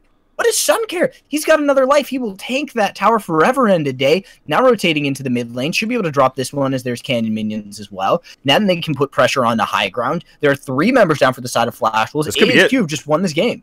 This could be... yeah, they're going onto the core. Sun has so much damage to potentially put onto this. He's taking a lot of damage. There goes a Metamorphosis, but that's okay because he has the Gorlord to keep him alive. Rush is going to go down, though. Chaser, however, is going to stay alive. They're going to go ahead and take down this tower in the bot lane. And in the meantime, there's one more minion left. That Siege minion is going to win the game for AHQ, and they're going to tie up the series 1-1. Didn't kill Sun. Could have killed Sun. By the way, I love his decision making because a lot of times people will shy away from that fight in that bottom lane, saying, "Well, yeah, I do have Blade of Eternity, but I don't want to pop it now." He's like, "No, I'm popping it now so we can push this advantage." And if he hadn't done so, there would have been potentially enough members from Flash Wolves to defend, and that decision could have won them the game, at least right there. Should have killed Sun. Should have killed Sun. Should have sat on his body. Should have gotten the team rotation in. Only person you were gonna have to you weren't gonna have was gonna be your Crest, and Chaser would have been answered. Could have killed him before before the full rotation had been in, and would have had that opportunity. But we do see AHQ winning out the day, having better macro, better damage overall, and I still stand by my belief. Stop giving people Cricknack. I don't know if that was too much damage. It does too much damage. It's too much damage, okay. And it's the single best aggressive early game jungler in the game. It's not even about him being this over and above OP hero. He's good early game, he's good mid game, and he can almost always assassinate one or two people late game. He's never a bad character across the board over the course of the game, and he set Sun in motion. That said, I didn't really like Rush's play on the Crickneck. I think it was worth it to take the Crickneck. Even mediocre Crickneck is still better. I liked it because I liked that they took away from Flash Wolves. Because if they had a lane Lindis and the Crickneck rather than the Lumber, then they would have been in a lot better spot. So I think taking it away was worth it, but I didn't really like Rush's play on it all that much. I think even a mediocre Crickneck, as long as the team is playing with a steady amount of aggression, a mediocre Crickneck still does three things. One, he still puts pressure on you in the early game. You have to be afraid of his gank. Two, if he gets that gank, he can snowball even in the hands of a less than stellar player on him. And three, he puts consistent pressure on your backline so that they always have to be afraid. Because that's basically what happened with Flash Wolves, is they were terrified that Rush was going to kill them, so they kept trying to bait Rush in by engaging onto the Pyrrha, and then they never killed the Pyrrha. They could have maybe killed the Pyrrha as well as the Raz in multiple scenarios, never even considered doing it, was just trying to get Rush to dive in, because they got him that one time, and after that, it just slowly and slowly fell apart, because Chaser and Sun were winning the rest of the game, getting all of that farm, building up all of that macro, dropping all of those towers. Yeah, and we just saw that Chaser did get the key player of the game.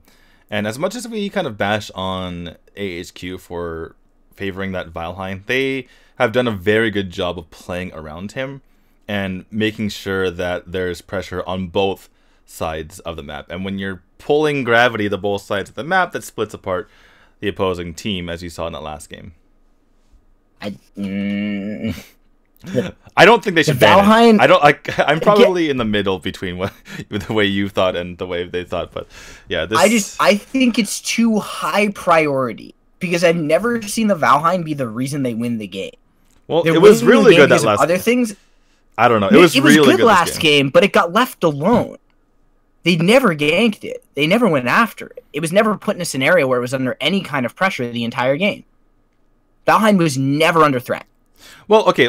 Fight. Well, that's the thing. I think that's what's important to realize, though, is because Sun is pulling so many people towards his side of the map that you need to win the other side of the map, or else that gravity doesn't actually matter. But looks like we're going to go to another break. Looks like we're having 5-minute breaks between matches. So we'll see you guys in a bit for game number 3.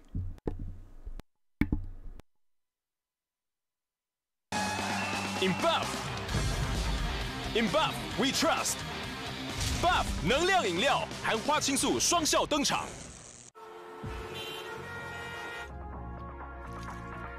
开车的时候有 Airwaves 在手，随时随地让你觉醒一下。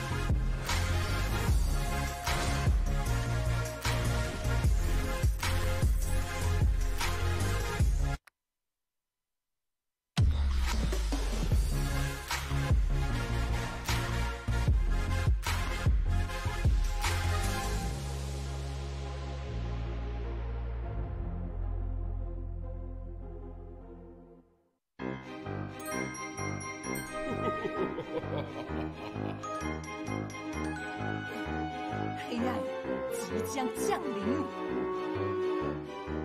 你们不是想杀掉我吗？来呀！嘿！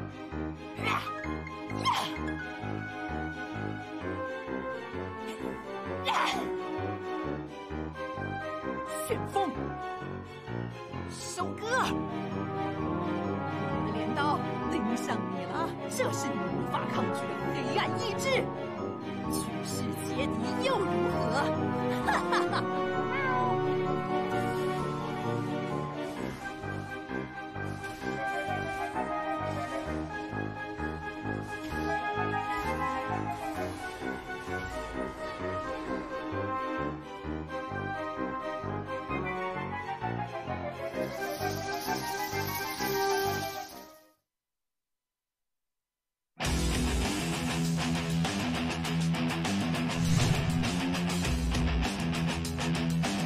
正常思维去选这个边线角色，你不是选什么瑞克啦，不是选什么马加啦，不是选什么近战型的角色啊，所以反而都非常好打。瞬移攻勾到的是翁里身上之后，后面进场是Neo一把打在翁里身上，重置了这个红蓝 buff， 再往侧边收。哇，这个重置之后让Neo拿到一个 double kill。哦，这一波消血。消得漂亮，这个蝶翼双花。哦，这边进来，缺德是直接往前碾尾，一路往后逃，所有人都过来保他了，保不住。保住的情况底下，这边开启了防守反击，直接拉开。哇，这个就是瑞克。而且也不是说什么兵线进来，我拉兹从后面这样推出来，可是这就是等于说我扛好扛满，然后走出来。对，那这边是哇，这边要进场有，再秀，再一下，把黑手给带走，黑人一直全部跟上之后往前一拉。刚刚奇奇花一扑是没办法把花领给带走。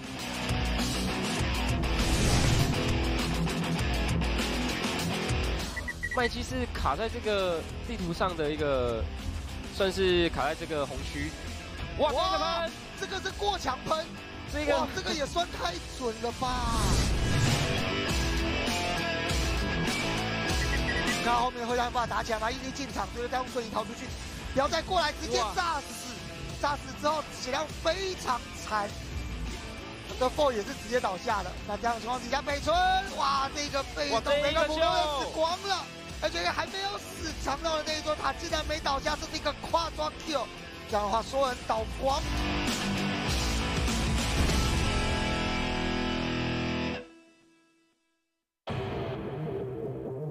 In buff. In buff. In buff.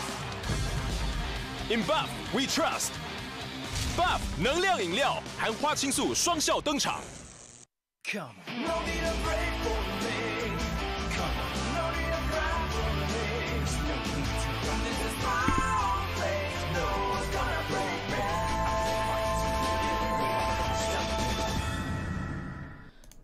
What's up, guys? Welcome back to the GCS IMD2. With me is the Source. We just got through 2 games of the semifinals here between Flash Wolves and AHQ, with AHQ managing to tie up the series in our last game. Now we're going to a pivotal game 3 of this best of 5. And who do you like to come out of this and take that 2-1 lead here? I'll let you know after the draft, because the drafts have been weird. The drafts have had some strange... How much confidence do you have in their drafting skills as well? That's part of it, you know. I've got more confidence in... I have no confidence in either of these teams. I have confidence in J-Team's drafting? Okay. Well, we'll have to find out then. I'm going to say I've had lots of confidence in AHQ, and I feel like they were just a little bit jittery in the first game. And they're so good that I feel like even if they have a bad draft, they can still win, like they showed last round. So we'll see what happens here. Yeah, their drafting is usually pretty solid. They just do some weird things every once in a while, and they go for the 1% play, right? We're like, if they play perfectly, they can win. And then they gotta not do that. I know they're Korean, and I know they're champion. And I know that Koreans rarely respect the West. But But those are some really weird draft scenarios where I think that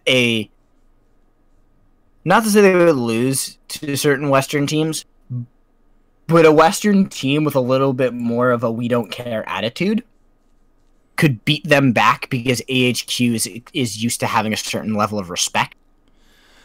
I'm happy they banned Mina here, though, because Ron has just been a terror. And they could just first pick This looks good so far.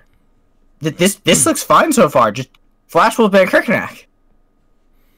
Well, actually, if I'm Flash Wolves, I'm not that scared of Rush's Kriknak. I still disagree. I think a mediocre Kriknak is still better than almost any other jungler at level 4. And it just puts so much pressure on the map. But they believe in your school of thought there, so we'll see. We'll see how this matches out. And if AHQ leans into their Roxy again, I pick Roxy in the second rotation. Don't do it first pick. Well, they didn't. There are other things that you can grab. They didn't really need it, and this sounds weird, but as long as they can match Richter, there we go. Yeah, didn't manage to catch that. Richter made it through, but yeah, there we go. This does leave up. This I'm totally good with. But it does leave up Kriknak here for Flash Wolves. Richter is not necessarily a Kriknak counter, but he can blow up Kriknak in the right situation. He can, but I like the Richter more because you're putting priority into your matchups for Sun. That's really a let's enable Sun pick. And the Flash Wolves are taking away the Valheim because AHQ like it so much. And this is a spot where I'm okay with it. Because AHQ value it so highly, taking it away from them and forcing Chaser onto something else is acceptable to me. Again, I still don't believe that Valheim is in this god tier mode of being as good as everybody as he is being prioritized. He is still good, but I've never seen the Valheim be the reason they won. I've seen him be a valuable factor to the course of winning. And that's kind of why I've wondered about this draft priority. I like this from Flash Wolves, but the Roxy coming in for Chaser, I like because this. you took away the Valheim. No, Sun Chaser's going to be on the... Sun will be on the Roxy. On the Richter. Chaser will be on the Richter. We've seen this before. Yeah. Roxy will be on the Sun. Roxy will be on the Sun. Sun will be on Roxy. Oh, no, Roxy. Debated. I still think Chaser's going to be on Richter because that enables Chaser. You want Chaser to be as strong as possible because you don't want it to be so lopsided where Sun's dominating but Chaser's getting pushed out. And Sun can play most heroes. So whatever they pick for Sun later, I think it'll be in the bottom half of the draft. But locking on the Liliana seems fine. It seems like they noticed that at the last moment and they're like, oh, we need a mage. And better to have a Liliana than some other random ass mage.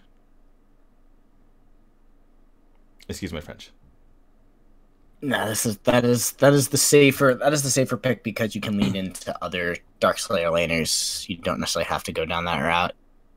They're taking a real long time with this Marja pick, which I'm okay with. I think Marja's pretty good. I don't know about this Croth. I think you just lost the draft if you pick this. You just lost the draft, Flash Wolves. Yeah. I think you're one of the only people who agrees with me to that extent that I say that Necroth is bad. I'm saying this really poorly. The point is, I think that Necroth is really poor in the current meta, especially in professional matches, and you're one of the only people who goes that far with me down that line of thinking. But we have the evidence. I think if there's anybody debating with you on that, they haven't watched enough of the GCS and as well as the RPL's games, that we have enough evidence to show that Necroth is really slow roll, and there are other answers to it. Now, he has a place. And he can work. And if he does get to that Clavis Sancti point in his build, he can be a serious threat to teams, and he can be a serious threat to your backline.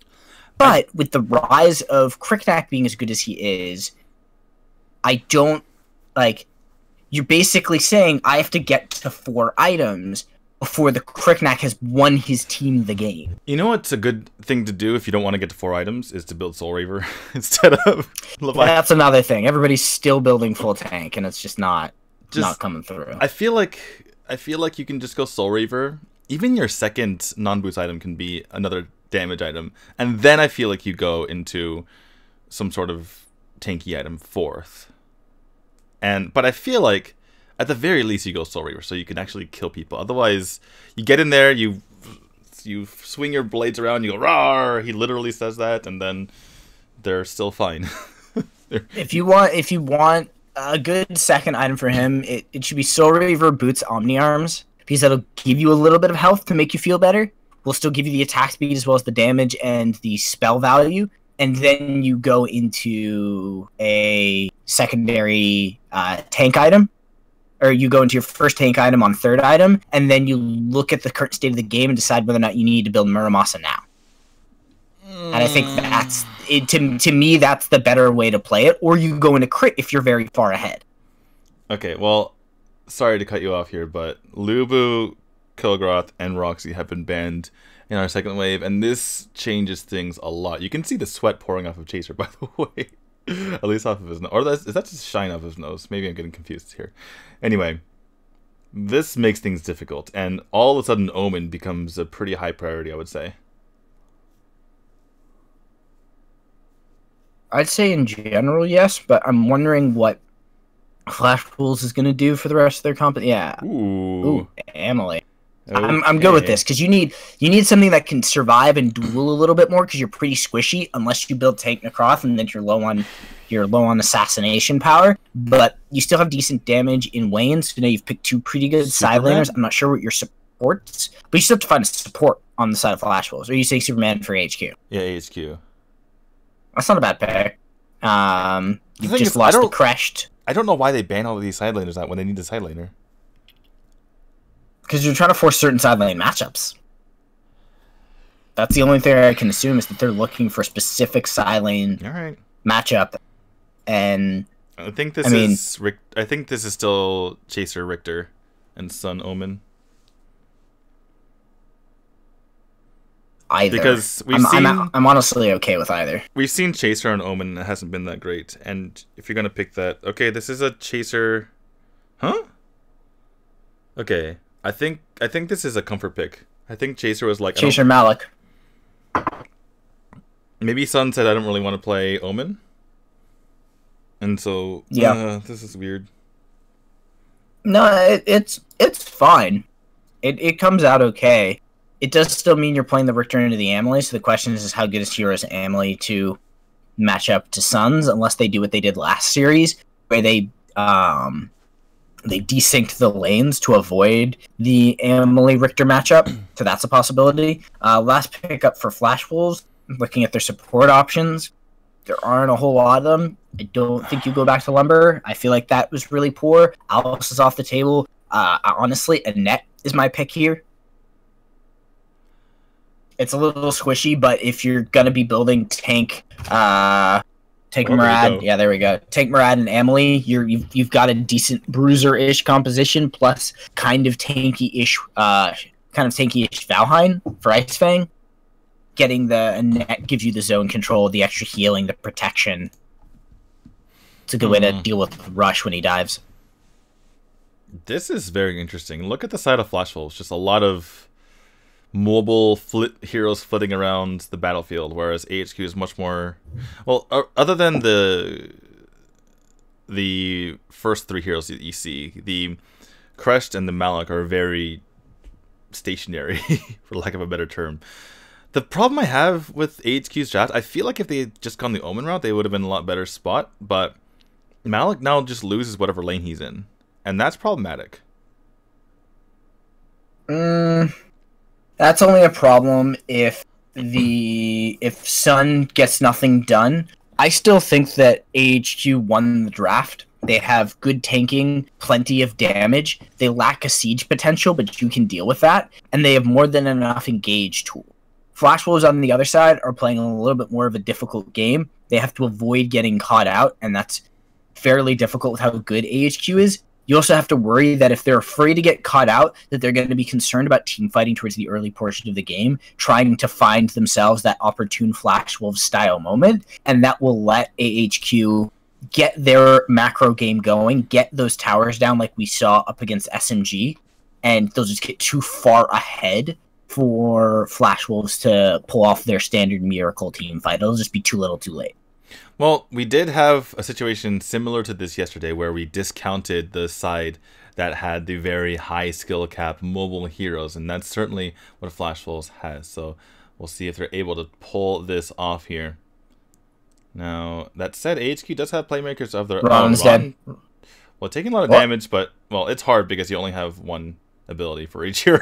So at this point in the game, it's a bit difficult. Rush was already going to his buff. I thought Rush was still anchoring in the side brush when I saw that. I was like, Rush about to jump on him and kill him. He's dead. But no, he managed to survive that. And Sun gets a lot of damage on the hero. So they tried to avoid the matchup. And AHQ tried to avoid the matchup, and Flash Wolves was ready for them. So they paid attention to that game yesterday, where they sent Richter on, or Sun on the Richter down into the bottom lane to avoid that matchup. Yeah, but Malik is going to lose that in top. But honestly, I don't think you care as long as you get that gank out of Rush, and Rush can just gank the Valheim. He's a prime target. Don't even bother with the Emily. Leave Sun alone. Look at this, by the way. Farm. Look at this lane freezing that Sun is doing here. Heroes still isn't level 2 yet. This is great lane freezing here from Sun, doing a great job at it. And Heroes is just from what we saw in that duel alone. Oh, Ron, I don't think you want to be there. Eventually, a stun's going to come through. That's damage on the Shishi. Rush goes forward, doesn't decide to commit. J-Jock had pulled off to the side. That was a real dangerous prospect. That could have been a very, very dead in net. But the bait coming through, Wayne looking for his opportunity, is going to bait in J-Jock. He jumps away, shields up. Should be fine. 8 seconds on the Abyssal Dragon. So they'll take away the vision, and Sun and Heroes continuing to duel. Honestly, Sun doing a much better job in this matchup. Right. Honestly, this matchup was going to be huge, because if Sun can dominate it, then it's going to be really good for his team, obviously. But if Heroes can even just match him out, then it totally changes the complexion of the game. And Heroes is already showing me that he's not quite as good as Liang, and that Emily isn't quite the Richter. Oh, as I said, wow, Wayne. Stolen by Wayne! Wow, good job by Wayne to steal that out. That means that J-Duck doesn't have his Metamorphosis quite yet here either. Neither does Chaser, so you can't go for the shock onto multiple members. But that said, the gold is pretty even here. And that was a big steal, though, to be sure, because he just got in there, got out. That is partially why you have that super mobile hero in Wayne here. But yeah, Heroes, it feels like he saw Liang do that, and he's like, I can do that too, but not quite to that level here. J-Duck's getting mashed up. Here's a Hurricane Wall to push him out of the way. He doesn't have Metamorphosis. He's going to go down, and that is first blood over to Flash Wolves. Yeah, good isolation play set up by Ron to catch a half-health Crush before he was able to get 4 and use that Metamorphosis. That's really where Flash Wolves want to find their fights towards the early game. They want to wait until they get tanky enough to really sit in those team fights, with Heroes and Wayne getting deeper into a lot of their item builds. Now a little bit of pressure onto Hawk, but he'll be fine. And the more skirmishing I think that Flash Wolves do, the better. That just plays to what their competition does, but Rush gets super, super low. But again, they're very conservative about committing all in onto him, and he will walk away.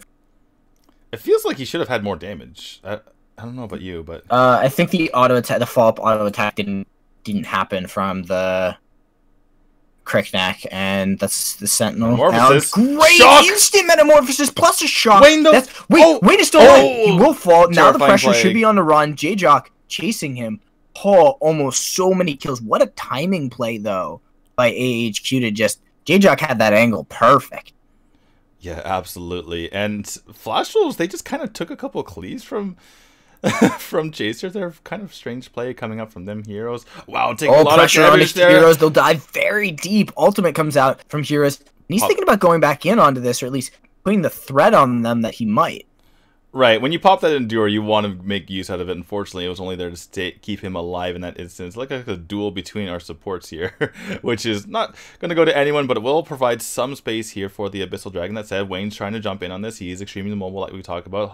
Sun is trying to force him out, and there is the Abyssal Dragon taking their Wayne, unable to steal this one. And AHQ come out of here with a tied game when they were down earlier. Yeah, they've been able to answer back the aggression coming out from Flash Wolves, at least kill for kill, and to get kind of balance out that death of J-Jock. So far, we haven't seen Chaser be under that much pressure from Ice Fang, because honestly, no one's really been up there to help him out, but J-Jock will get dropped to half health. Wayne will go back to farming his jungle, just wants to kind of play that hit-and-run strategy for a little while until he gets a little bit tankier, or at least gets one major item going. I still don't know about this whole Null Cleaver situation for him. He's got that tankiness that he's building up off the health and the stacks, but it basically means he has no offensive stats yet other than those 2 swords, and then you're looking at what probably is going to be a rank breaker out of him, and that's going to be a real slow amount of damage. Yeah, especially because he's got really not that many targets other than maybe Rush, because Hawk is going to be able to jump on out of there. Looks like this tower is going to go down. And the reason why I say that is because, like we've talked about the math, it's not going to scale very well going to the late game.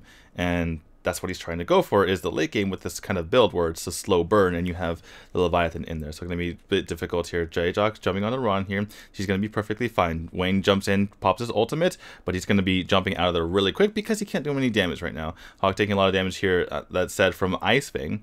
Ron has to run away from this Reiki shot, and things are going to reset for a little bit, with AHQ taking quite a bit of damage from that exchange. And the Abyssal coming up in 15 seconds, so that could be a point of contention going forward. As said, AHQ has taken... Pressure on the net. Ooh, Hurricane Wall comes out. Has to use that. If they hurry, if AHQ hurries, they can get over to the Abyssal Dragon before that cooldown's back up. But that said, they have some bruised members. Oh, yeah, Shishi? Don't worry about stuff, but Shishi, he takes Rush along with the ride with him, but they managed to get the knock-up. They managed to set out a little bit of pressure. Metamorphosis is there to cut off the angles, and Wayne will go very low, but no member will fall from either side. Here's where we switch places, and I complain about how Rush would have died if Wayne had Soul Reaver there. Yeah. I believe in the Soul Reaver, guys. There's all of these burst opportunities that are just not being utilized because people believe you still need to build the tank. Jungle item, and there are tank items you can build, but Sun will take a little bit of a ride there. Shishi brings him close to the tower. They are now going to turn their attention onto the Abyssal Dragon. J-Jock just keeping it busy. He did it all last series. He did it on Alice last series. He's the master of bringing it to that little kitty corner and the side of that leashing area. Like, the exact spot. J-Jock just wishes he could jungle. He's just like, guys, I really want to jungle this game. And Rush is like, what are you talking about? He's like, fine, I'll do the Abyssal Dragon on my own. No. You can't stop me. No, he enjoys it. He enjoys the arts of just bringing the monster to the very edge of where it can be leashed here. Here goes the shock. Actually gets Ice Fang. He's going to go ahead and flicker out of there. The Metamorphosis is not going to be up in time. J-Jock, a little bit of miscommunication as J-Jock tries to jump onto him, but Rush and Chaser aren't there to help him out. But at least he gets use out of all his shields, so it's going to go away anyway, so might as well. All about the value, and that's going to be Wayne running into Sun, but Sun decides to put his pressure on Iran. Will silence him out, but doesn't decide to commit as his team is calling for the backup and the rotation down because he's been out of lane for a pretty long amount of time. We still aren't seeing any significant pressure to liberate Ice Fang from that top half of the map. Get him that tower so that he can move about and start dropping more towers and get the siege value in. Wayne goes into Hawk, he gets the essence of the windshield, and just kind of scurries out of there. Not too much pressure on him. Full tank build coming out from Chaser. All about that slow down and just getting in the middle of the team fight. J-Jock runs into Ron, and it's going to be a support slap fight for a little while as we wait for all the damage dealers to show up. Okay, so he actually goes for Spear Longinus, and so does Amelie too, by the way, so... a little bit of a slow burn here from both of those heroes that they need multiple hits in order to get all of that armor pierced. That said, again, it ends up being the same thing as a rank breaker if you consider all the stacks that go up. J-Jock getting pulled for a ride here, getting a lot of power surges to the face, but yeah, like we talked about, those are very the those theoretical are very squishy. Value is better because in theory you're reducing the armor and therefore your teammates get better damage, but it's I'm okay with it because there's 2 of them and because you have 3 sources of physical damage, but Rush is going to run into heroes. Because I like it on Amelie more than I do on Wayne, but because you've picked up 2, you'll be able to get that kind of side synergy, and there's that potential 500 armor reduction. Chaser is going to go very, very low, gets out another bit cleave, won't be able to get himself out of there. The minions will block out Hawk's attempt to return damage, and they will finally get that top lane kill that they've been looking for, and maybe get Ice Fang moving about the map. I suppose this could be just trying to get some CDR, some cooldown reduction here from Nakaroth, but then again, you can get the same amount from Soul Reaver. We go back to the same question over and over again. I do like Soul Reaver is just better. I do like an Emily though, because she can just combo the entire team. Speaking of which, J-Jock going extremely low. Does he have to pop his Metamorphosis? No, he holds on to it. Sun's going to go in there with his ultimate, trying to get some damage here on the Wayne. Unfortunately, not going to be enough. He's going to get out of here. Seems like neither of these teams have enough damage to finish people off.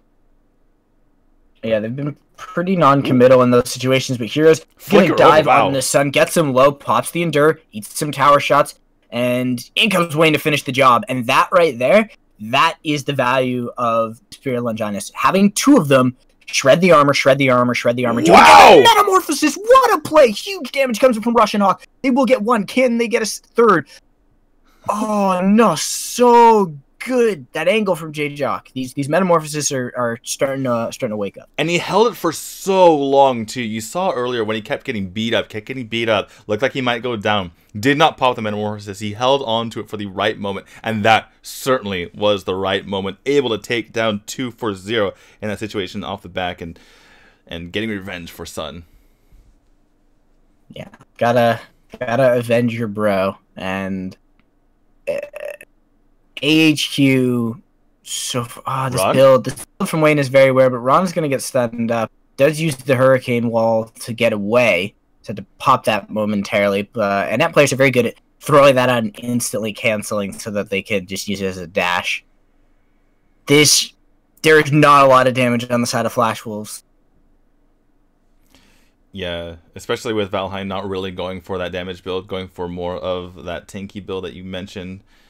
So it's a lot of it just going to have to come from Shishi, because it doesn't seem like, you know, Emily and Nakaroth can do quite a bit of damage, but not if they're against chunky heroes, and they probably can get burst down here from Rush in the first half. But that said, Rush, you know, Emily has been a pretty good counter to a Crickneck because of what we mentioned, when his damage comes in waves, as when he uses an auto attack, the bite passive and the extra effects after Terrifying Plague, and also the Omni Arms, those are all separate sources of damage. So when he attacks afterward, she reduces 400 damage with that Endure. So taking out heroes as Crickneck's going to be very difficult, but instead of going for heroes, they decide to go for the Dark Slayer.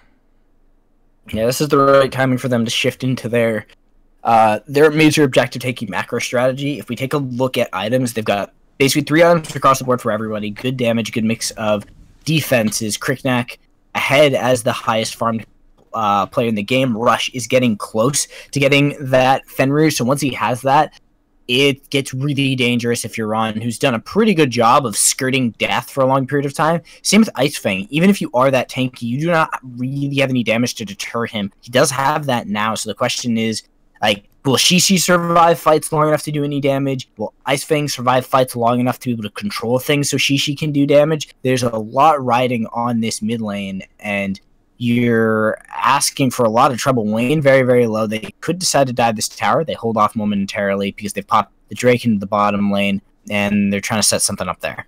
I feel like they could have gone for that anyway, especially if they had the panic button, the Metamorphosis. Looks like they're going to wait for it to use it potentially here.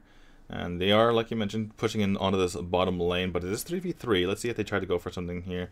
So trying to kill out this dragon is Flash Wolves, and doing a reasonable job. Actually got it to less than half health before it even starts to work on the tower. Just lots of gust forces.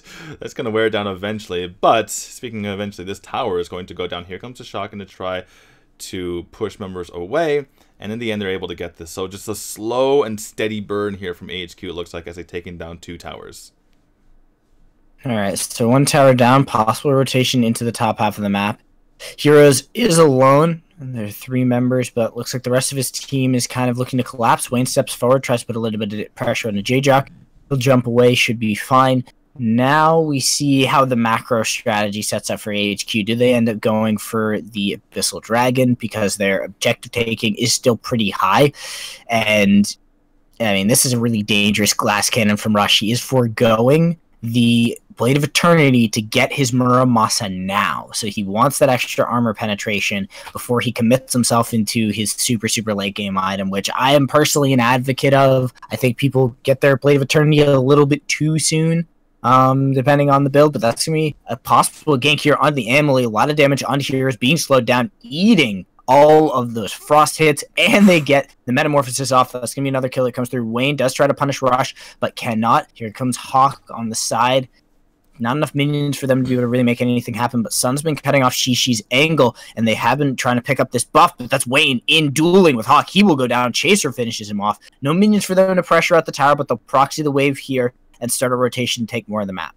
You saw how long Heroes was able to survive through all of that. I mean, 3 heroes, including a full build Krigna trying to take him down, and yet he stayed alive for so long. The problem is they don't have the jungler to go ahead. Even something like a Lindis running through there. Obviously, the Lindis was banned out, but just anyone really could have just done so much damage, more damage than the Necroth that we just saw at the moment, and just not doing his team favors, speaking of Wayne, with his Necroth here. Yeah, and actually, Crictax kept that on a Mr. Stabby, so it doesn't have this full Soul Reaver, so... He did that last game, too. I was going to ask you about that. It feels like the Soul Reaver is really good for him. So people do that when they feel they're going to sell their jungle item. Still, though. It's like really he just good. Did.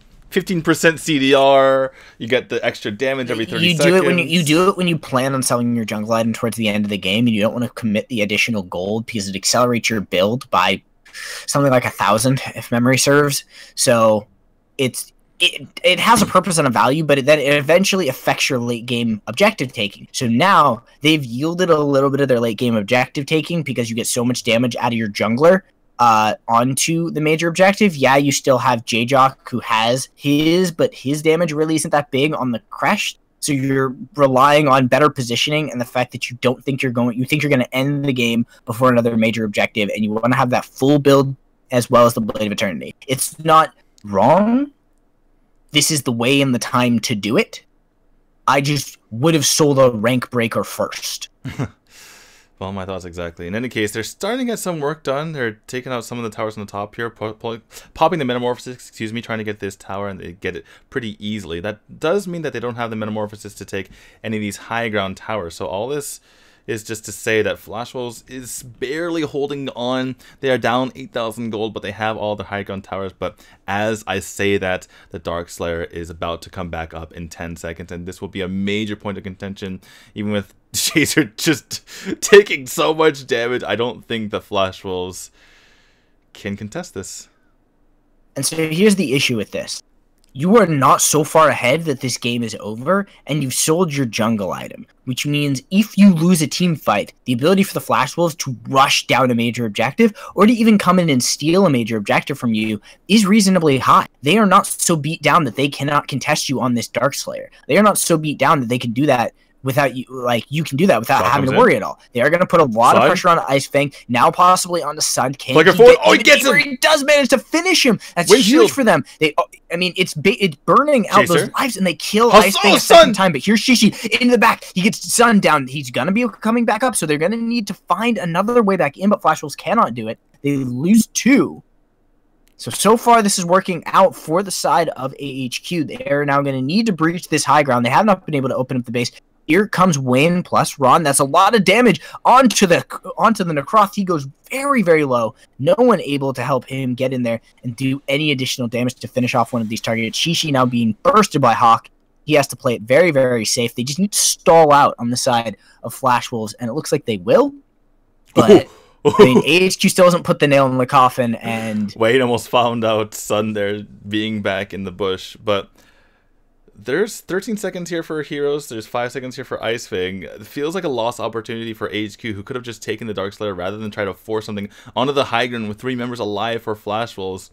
J-Jock and Ron with a wet needle fight here in the top of the map, but it feels like an opportunity lost here for AHQ. But that said, they are going for it now, and they are able to take on the Dark Slayer. Let's see how much they can get done this time. Still wave pushed out here on the bottom lane for against them. Speaking of AHQ, they have a 10,000 gold lead, and this could be the death push, but if they play it too safely, they could get Flash Wolves an opportunity back in. I think they're good at this point. They've burned out the additional lives on a couple of people from the side of AHQ. I think now you can legitimately call this a good timing for the death push. Previous one I think was a little bit dangerous, but you've got enough people on your team basically at full build, so It should be okay. And Sun is going to find Wayne, drops him very, very low. Cannot finish the job. That's enough for them to be able to get pressure in the top and the mid. Now stepping forward. 5 men push into this mid lane. They will easily drop this tower. They can rotate up into top. There isn't a whole lot to be able to do. Ace fighting is going to get slowed down, take some damage. Chaser's not eating the brunt of their aggression, but there really isn't enough on the side of Flash Wolves because their jungler kind of lacks that stopping power. Here comes Heroes. Maybe they're going to be able to collect this minion. They got to course died. They're not clearing the minions. The course. Oh my goodness! What? 5v5. They just jump onto the core, and AHQ take a 2-1 lead. Okay, I kill the minions. That felt like a platinum game at the end there. Gotta kill the minions. Oh Didn't kill the minions. Gotta kill the minions. Didn't kill the minions. We've seen too many games end like this where teams are afraid to step forward and die, and they have to kill the minions. You can't let them get in range. You have to know that range. If they get in range, you lose. Because that late in the game, it takes 5 auto attacks from like anybody. Well, we talked about how Flash Wolves is a good team fighting team, but not the macro team. And the one thing we didn't talk about their draft is that they had very little wave clear. They had an Annette who's okay in a support. They had a Raz who, with the splash that you get from Boomstick, maybe it's hard for him to step up. Hard for it should have been Amelie and perhaps the Necroth, but yeah, there wasn't a whole lot to wave clear, and that just goes to show that they really weren't concerned with that. Yeah, I think we're really able to hone in on this. Necroth does nothing, especially that build. Yeah, honestly, I know you hate Rank Breaker, but Rank Breaker would be better than Longinus in that situation. I liked it because of the combo, but only if Ice Fang also did damage. Because the whole point in, like, you are right, it would have been better there for him, but I liked it in that combo because it's like, oh, if they're both in the middle of that team fight, and we saw how much Shred got in the Sun, and he instantly got popped, if you also have Ice Fang in there on the side, it's something on my desk, doing reasonably good damage, then there's all that Shred, and there's opportunity there, and Amelie's in the middle of the team fight, hitting everybody, shredding them down. You're enabling Ice Fang to do more damage, and I'm okay with that. And you kind of make up for the fact that the Necroth players tend to build more tanky towards the early game. But they shouldn't even pick Necroth.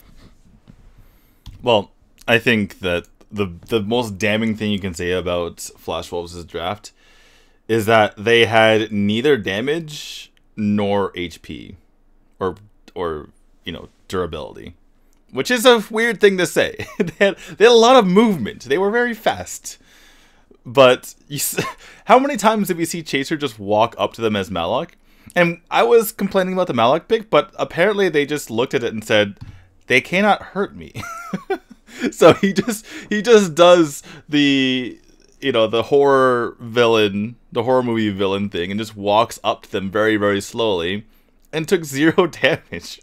You remember when Valheim and I think it was Annette were just trying to wail on him as much as possible, and he was just walking away and wasn't taking any damage? It was just sad to see. Well, because you picked Valheim and went tank Valheim, which, yeah. Oh dear God, if I could ever get a conversation with these players, I'm just be like, guys, you don't need 2 tank items for side lane Valheim. You only need one. You only need one. Because the whole point is to get the slow. It's not to be tanky, it's to get the slow. The funny thing is that between Hyoga's Edge and the Frostcape, I hope that's in the replay. I know they're not going to put it back in the replay, but I want to see that, in the replay, when you remember what I'm talking about, right? When Malok was walking away from the bush, out from very, very slowly from red side might Golem Pit down around the Spirit Sentinel, and just slowly walking through this bush right now down. This play was really good. That timing setup was amazing. I thought they were going to get a bit more out of that. This meta was amazing. And that was beautiful. But yeah, just no damage. Chaser was never going to die. It didn't even need to have a Blade of Eternity. And look at this, Wayne couldn't finish anyone off. It should have been, everyone was focused onto Heroes there, Like, And in that Wayne had no situation- damage, Heroes had minimal damage, Ice Fang did no damage. Stop playing full tank Valheim. Just stop. Just only one tank item. Just pick your favorite. All right, looks like we're going to go to a break once more. Can AHQ finish them off and be the first team to go to the finals from the 4 seed? We will see when we come back. In buff. In buff. In buff, we trust. Buff 能量饮料，含花青素双效登场。开车的时候有 Airwaves 在手，随时随地让你觉醒一下。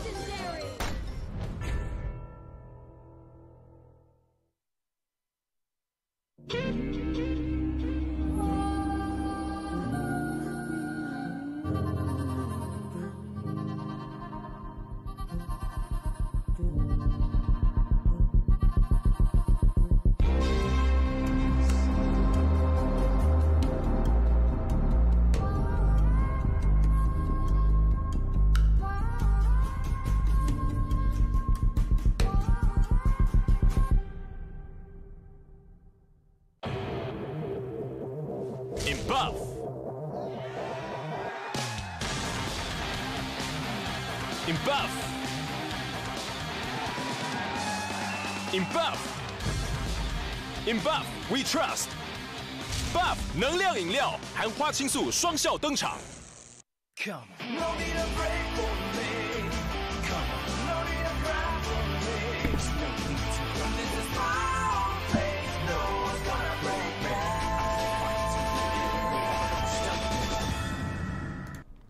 What's up, guys? Welcome back to the GCS semifinals, where we have AHQ with a 2-1 lead over Flash Wolves. And the source, we've been critical of AHQ, we've been complimentary of AHQ, but can they make it to the finals out of the 4th seed? I don't think it's been done thus far, but it would be a major accomplishment for them, and it would signal that they are back, potentially on top. I'm inclined to believe that they will. After the play that we have seen so far, I'm still a little bit concerned with the drafting this series, but the first half draft rotations have been much better for AHQ since Game 1.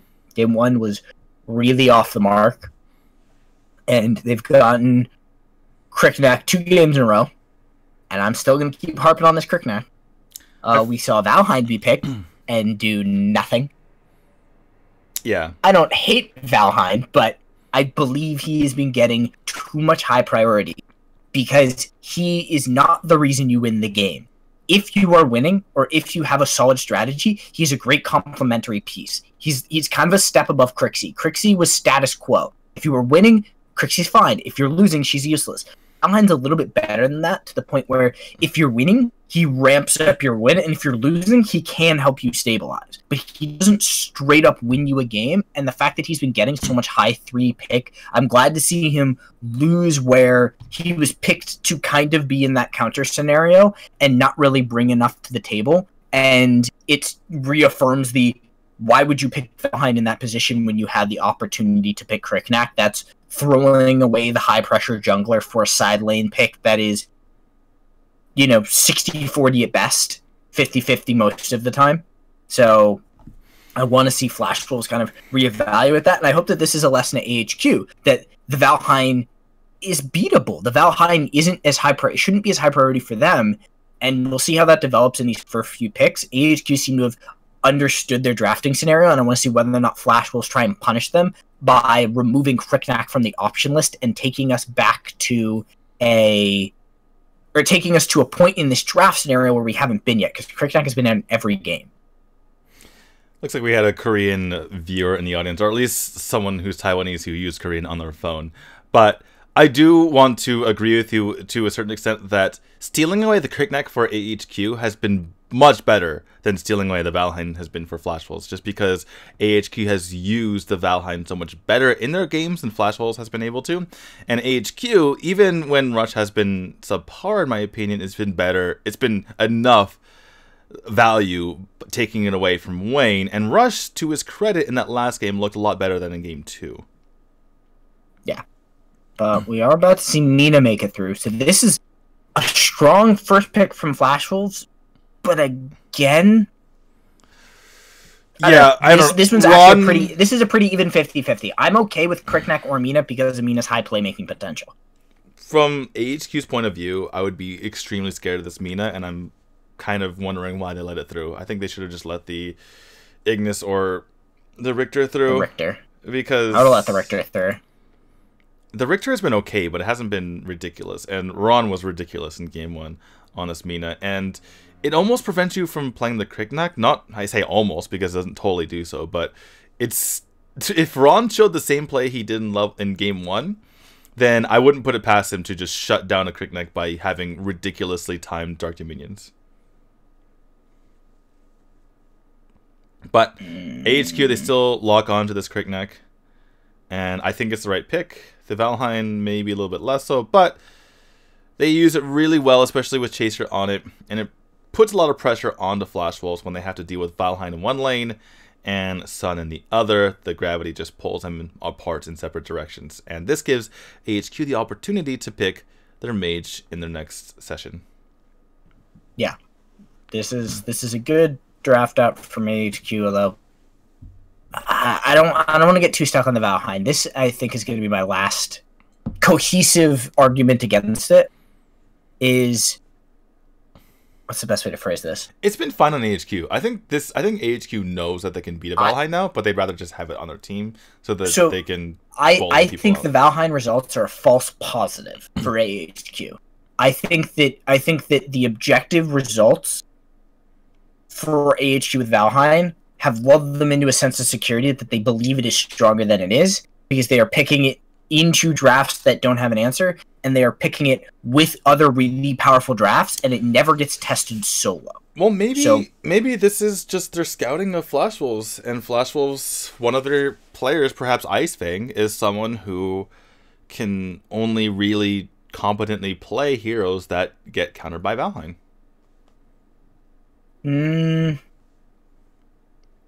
I wouldn't go that far. It's not a bad theory. I'd have to look at every single one of the matchups, but I'm not sure I'd go that far. I think it's just really comfortable for them, and really comfortable for Chaser. I'll say one thing. And even again, though the Malak this scenario, I like it significantly more than I've liked it in any of the other drafts. Right. I'll say one thing. Even though Malak was nearly indestructible last game, I like Chaser being on the Valheim a bit more than the Malak. I agree. Again, my issue has never been that Valheim is bad. My issue is that Valheim has been prioritized like God's gift to humanity in scenarios where you've yielded things that are better, more versatile, opened up more options, and you could deny from your opponent when your opponent probably wasn't going to take Valheim away.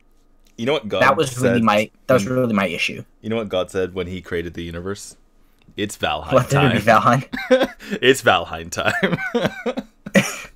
I'm gonna really hope that God had more forethought than that. But really, that I think is why it irks me, is we see it when you could have necessarily grabbed something else that would have given you more power. This right here is a time when I don't mind it, but we'll see what gets pinched for AHQ and whether or not they run into a drafting problem. So far, they've been pretty good about, if they take the Valheim, finding a combination that works. So we'll see.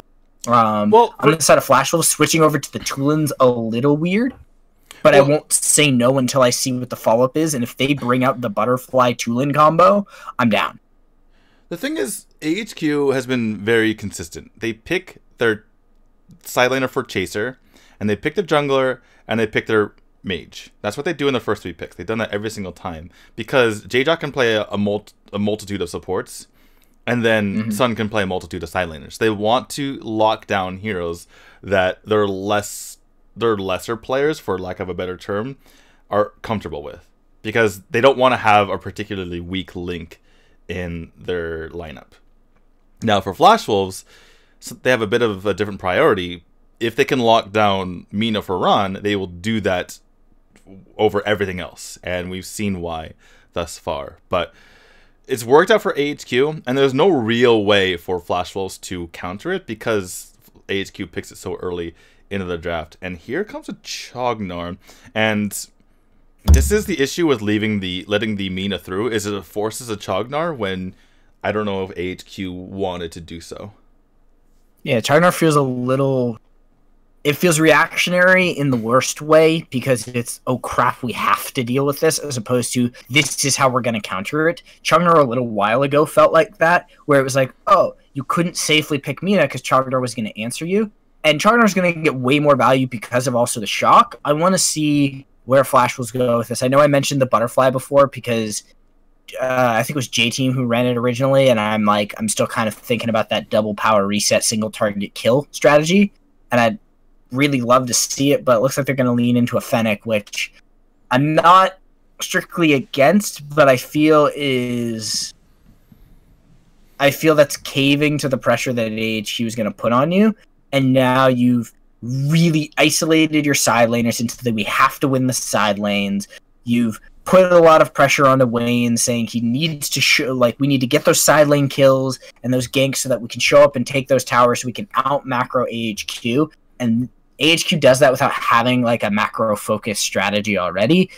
Last pick here is going to be another side laner. It's going to be for Sun. I don't really want to see them go into Roxy because I don't think it brings the necessary fight. I think it's fine. I don't know. Marja I like a bit more. Marja I think will answer that'll answer Chaser better. They have very little CC, but I guess if you're dealing with a Kilgroth, then you're not really worried about CC too much. Lubu. I like Lubu even better than that. I like the Lubu a lot more. That is a good pick. I keep forgetting about Lubu. Lubu brings what Roxy doesn't. Lubu brings push on a much stronger level to the point where he's a significant threat to the tower. Has he always gone Purify? On Lubu? I don't know. Does he need We've only seen, like, Conquer strictly speaking, gives you 50%. yes. Conquer gives you 50% resistance, which is 10% below the maximum, the cap. But Purify gives him... The reason I'm okay with it is because Purify lets him run it whoever he wants to, and nothing's going to stop him. Before, you did have to kind of worry a little bit about what Ron was going to do. Throw Purify in the mix, and you're not going to have to worry. And strictly speaking, you don't need Execute because your damage is pretty high. You don't strictly need Flicker because your mobility is already fairly good. You could go whatever you wanted in terms of spells, but I'm okay with it because it's Sun, and because if you think about all of the things that are going to affect him, it's a multitude of minor slows and then a couple of big CCs. And if it's really about him being able to beeline to his target and not be hindered at all, purifying your way through the slow on a Malik, or purifying your way through Rolling Thunder, or purifying your way through the slow from Kilgroth, like, I'm okay with it.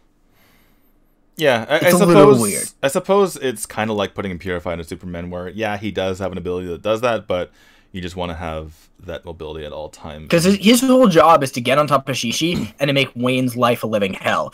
If this helps him do that on a shorter cooldown than Flicker, because he doesn't strictly need it, why not go for it? Why not just, like, you literally can't touch me, and that can also throw opponents off when they're expecting to stop you, and they don't. Yeah, could very well be the case. Well, see how it does work out here for them. J-Jock taking a lot of damage, and this is one of the issues with Chognar. Yeah, he can scout out, but he can't really stun people, so he can't stop the damage coming in through him. So he's just going to go ahead and be back here. Looking at our matchups, it is Valheim versus Malok in our bottom lane, which we kind of expected. And we have the yelly, fighty, stabby brothers here up on the top, Kilgoth versus Lubu. Yeah, this right, like, if there's ever a contest of macho in the Dark Slayer lane, it's going to be those two. I do very much feel that AHQ has a pretty aggressive advantage in this scenario, especially if this gank works out. They are going to clear up the wave. This is honestly a really good level 2 dive. He has no healing. I wish they'd stayed that, because that's dead Kilgroth. Straight up, there isn't a way to save him. This is what I'm talking about. It feels like Rush could have just taken that. I don't think he realizes he can. Anyway, trying to get some damage onto Run here. Gonna go ahead and jump out of there. Here comes the Chainhammer Cyclone from Wayne. That is a very short cooldown, so it's not really a big deal that he wasted that there. J-Doc, not gonna find Wayne here in the bush, but that does give AHQ a little bit of space here. And if they hurry, they may be able to take the Abyssal, but looks like, okay, they're gonna turn around and head that direction. Ron is already in the vicinity to scout that out, and members of Flash Wolves are starting to come around as well. But Chaser is going to push people away. Ron is going to go back, and AHQ is none the wiser, so they're unable to take advantage of this so far. Yeah, no one's gonna be able to pressure the objective for a little while, and yeah, I agree that should have been a kill up there, and that I think is the testament to your concern of Rush may not be the best Cricknack, and I still live by a mediocre Cricknack right now is still perfectly acceptable. But yeah, that's an opportunity missed that really shouldn't have been. That's a pull in on the Hawk.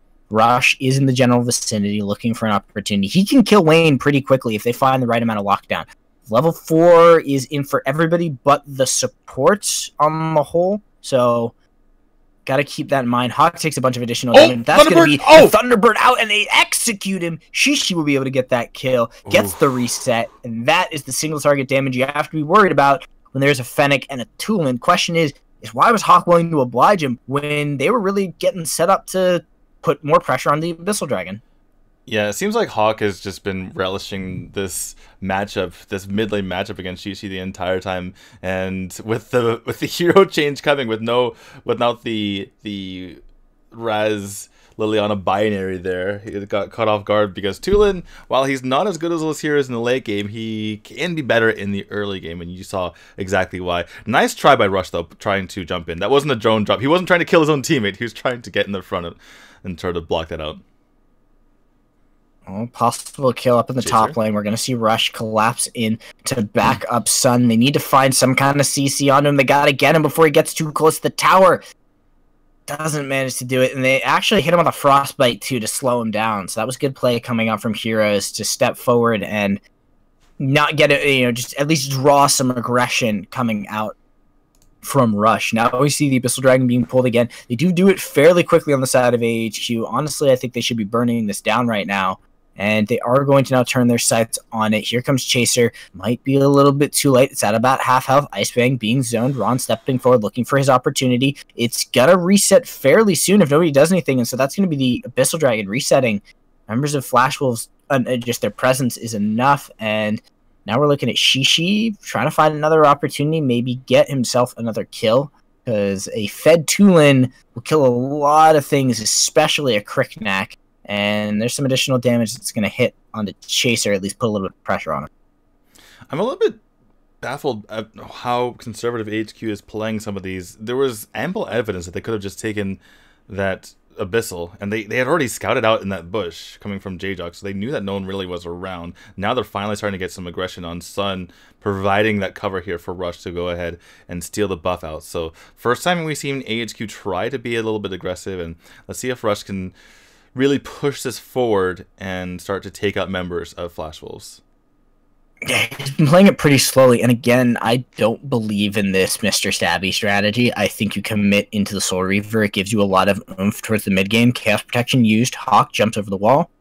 We'll walk away from that more or less scot-free, and now it's a question of where is Rush going to apply his pressure? He seems to be heading towards the top half of the map again, and you're leaving a Fennec uncontested on the Abyssal Dragon. That'll drop any moment now, and that's gonna be pressure out of the top. They aren't finishing him off. Do manage to get him, and that'll be tower going down. So the question is what is the answer back from Flash Wolves? Chasing into the bottom half of the map. They are going to put a lot of pressure into J-Jock, Dark Dominion on the Chaser, but nobody has died yet. And here comes Hawk. There's minions in the way, so he's not going to be able to throw out all of his damage, but they do manage to save the tower. They only lose J-Jock in the mix of that, and that may even be a second tower going in favor of this Lubu. He steps up to it, needs a couple more auto attacks. Here comes Shishi. I think you might have committed to that, friend. It was one auto attack off. That's all you needed. Shishi will scare him away, so that is gold waiting in the hands of AHQ. Well, Sun didn't want to make the same mistake as Hawk and eat a Thunderbird to the face and regret lots of things in life. So one auto attack, man. Commit. He can get it later. He can get it later. Free objective. Ooh, Chainhammer Cyclone plus a Dark Dominion doesn't fully connect on the Hawk, so he'll be okay. Shock was used by Ice Fang as well to put in a little bit of pressure, and Flash Wolves looking a little frantic to find themselves an advantage. I mean, it's, again, been a bit of a slow roll for the side of AHQ, but I haven't seen Flash Wolves really do a whole lot. Yeah, Flash Wolves, the thing is, for AHQ, they've missed opportunities because they're being a little bit too conservative. For Flash Wolves, they don't really have the personnel, right? It's like Ron tries to get in there, and if he can't get anything, then it's difficult, especially with J-Jock using the Chaos Protection and those energy surges. So, it just feels like with the Fennec on their side, they can't really get a whole lot done. It's going to have to come on the shoulders of Shishi to make things happen. And that he's made some things happen, but he can't do it all. Yeah, even with the kill advantage, gold's still pretty even. Tower advantage is in favor of the side of AHQ. They'll step up, finish off that tower. Now a little bit of a duel onto Heroes. Rush, he's waiting very patiently. He did not immediately go in on that. And now Wayne is going to be caught by Chaser. Gets a lot of damage on him. Messing to the windshield is going to be able to keep him alive. Rush gets a dark dimension, but he will survive. Rush. He's very, very low. The Thieves Mark won't tick. It won't kill it. It killed him. Where did that damage come from? I'm not sure how many auto attacks he got on, but there was only one mark. What does Wayne have? What is Wayne's build? Because that shouldn't have... Oh, okay, he's already into a rank breaker. Well... Okay. There's enough raw damage there that it killed him. I was just really... Like, part of me didn't believe that would kill him. He also has Scorching Wind, so he might have just snuck in an auto attack that we didn't see. That's true. So he has a lot of attack damage on his side. Or attack speed, I should say. And speaking of... Oh my goodness. Fennec's good at killing objectives, as it turns out. I'm gonna try to get in here and finish off this minion wave. Multiple members coming in. Here comes a shock from Icefang, but he's right below the tower. J-Jock pops the cast protection to help try to kill it off. And meanwhile, Shishi goes down to Rush, and overextending is Flash Wolves. Yeah, a good duel on the side. Sun in the middle lane to stop Heroes from getting the push he was looking for. And I love this duel around the world. They're just no matter where they go, they're dueling.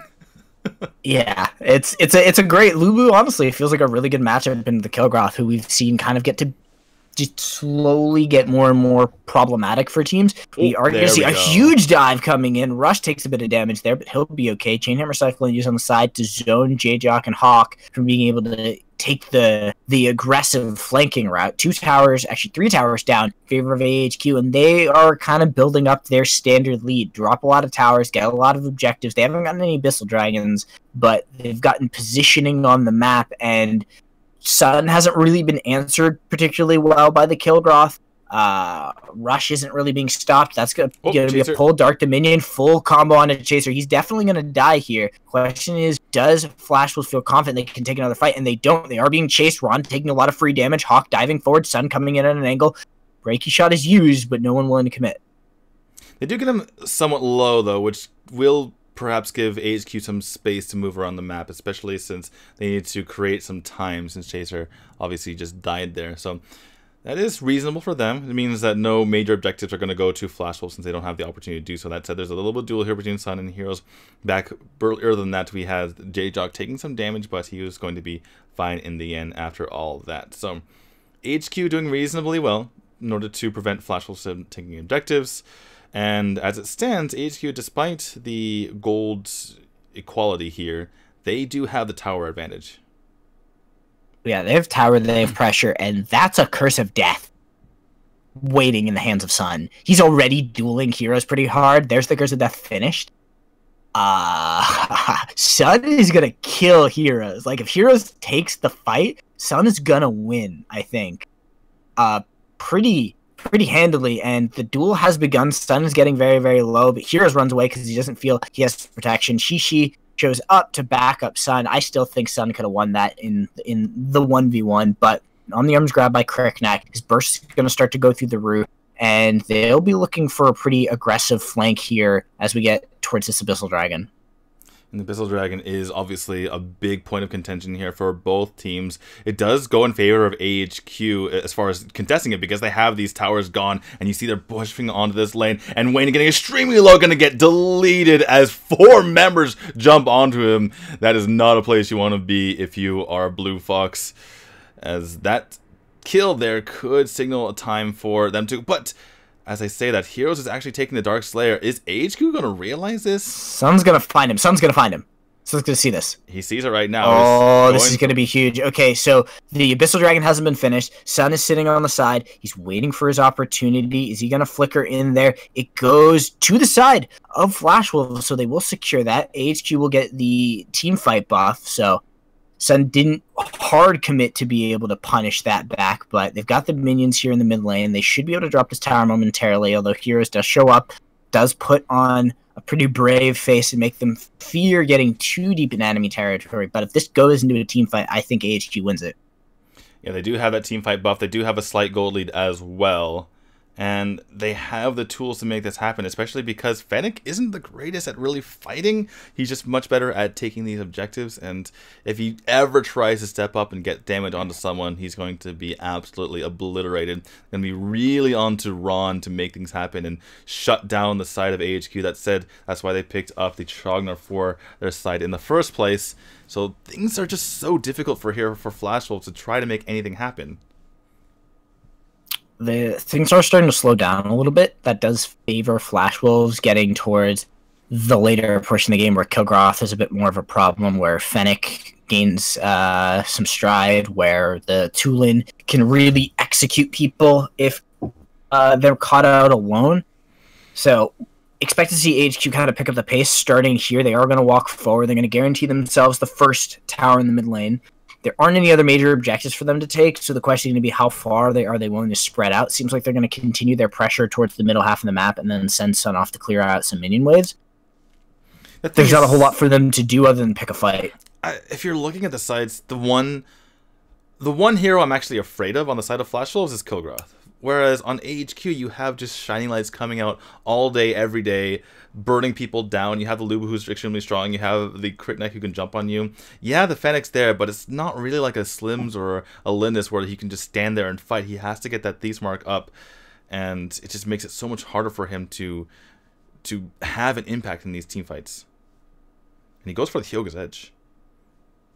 Yeah, that's a little curious. But we do Ice Fang gets two sides of the map. Ice Fang never mind. No, but he's alive. He's keeping them very, very busy while Sun is the one on the other side. The question is how much value can heroes get here? He's going to take a bunch of damage. Rush waiting for his opportunity. Chaser throws out some pretty solid damage along with Hawk at good range for them to not get committed on. And AHQ are walking away with advantage here. Great block by Hawk.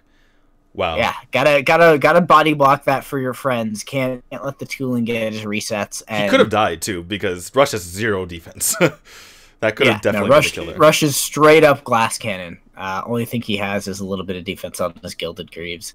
And we are at the point where Chaser does do enough damage because he's at 5 items. But again, that double defense, I don't know if you need to go there. I would have liked to see the Clavis Sancti before the second defense item, because it would have given them if he'd crit in the middle of that fight, things would have just died. They would have dropped targets pretty much instantly. Heroes probably would have died on his retreat. So there's still a little bit of damage growth there for Chaser. So if I'm Flash Wolves, Ron has been a pretty good meetup, but you got to get him into the backline. You got to put pressure onto Chaser so that he's not free hitting, because so far all of the pressure has been put on the Sun and on the Hawk and on the Rush. And if Chaser's being left alone, like those three already do really good damage, and you've also got a Valheim in the backline being unmolested. It's going to be over Flash Wolves very quickly. And you see how desperate Ron is to make a play, even using the windshield in order to get that extra movement speed to try to jump on someone. They're using that for its utility rather than for the damage protection on someone. And you see, again, he's trying to go in there. Here comes the shock onto nothing. And they're so desperate to get one of these good fights, but they can't make anything happen as it stands. Yeah, I'm not sure where that shock was going. That might have been a misclick, and he wanted it to go further in because that would have been the idea, but maybe it was also a setup. It's like, oh, Ron, if you get this, I'm going to shock preemptively so we can guarantee the kill, but doesn't really connect for the side of Flash Wolves. Now they're kind of being run around in circles a little bit. 30 seconds on both objectives. Yeah, major damage items are being finished up by the side of AHQ in the Blades of Eternity. There's going to be a Dark Dominion, but it's only on the J-Jock.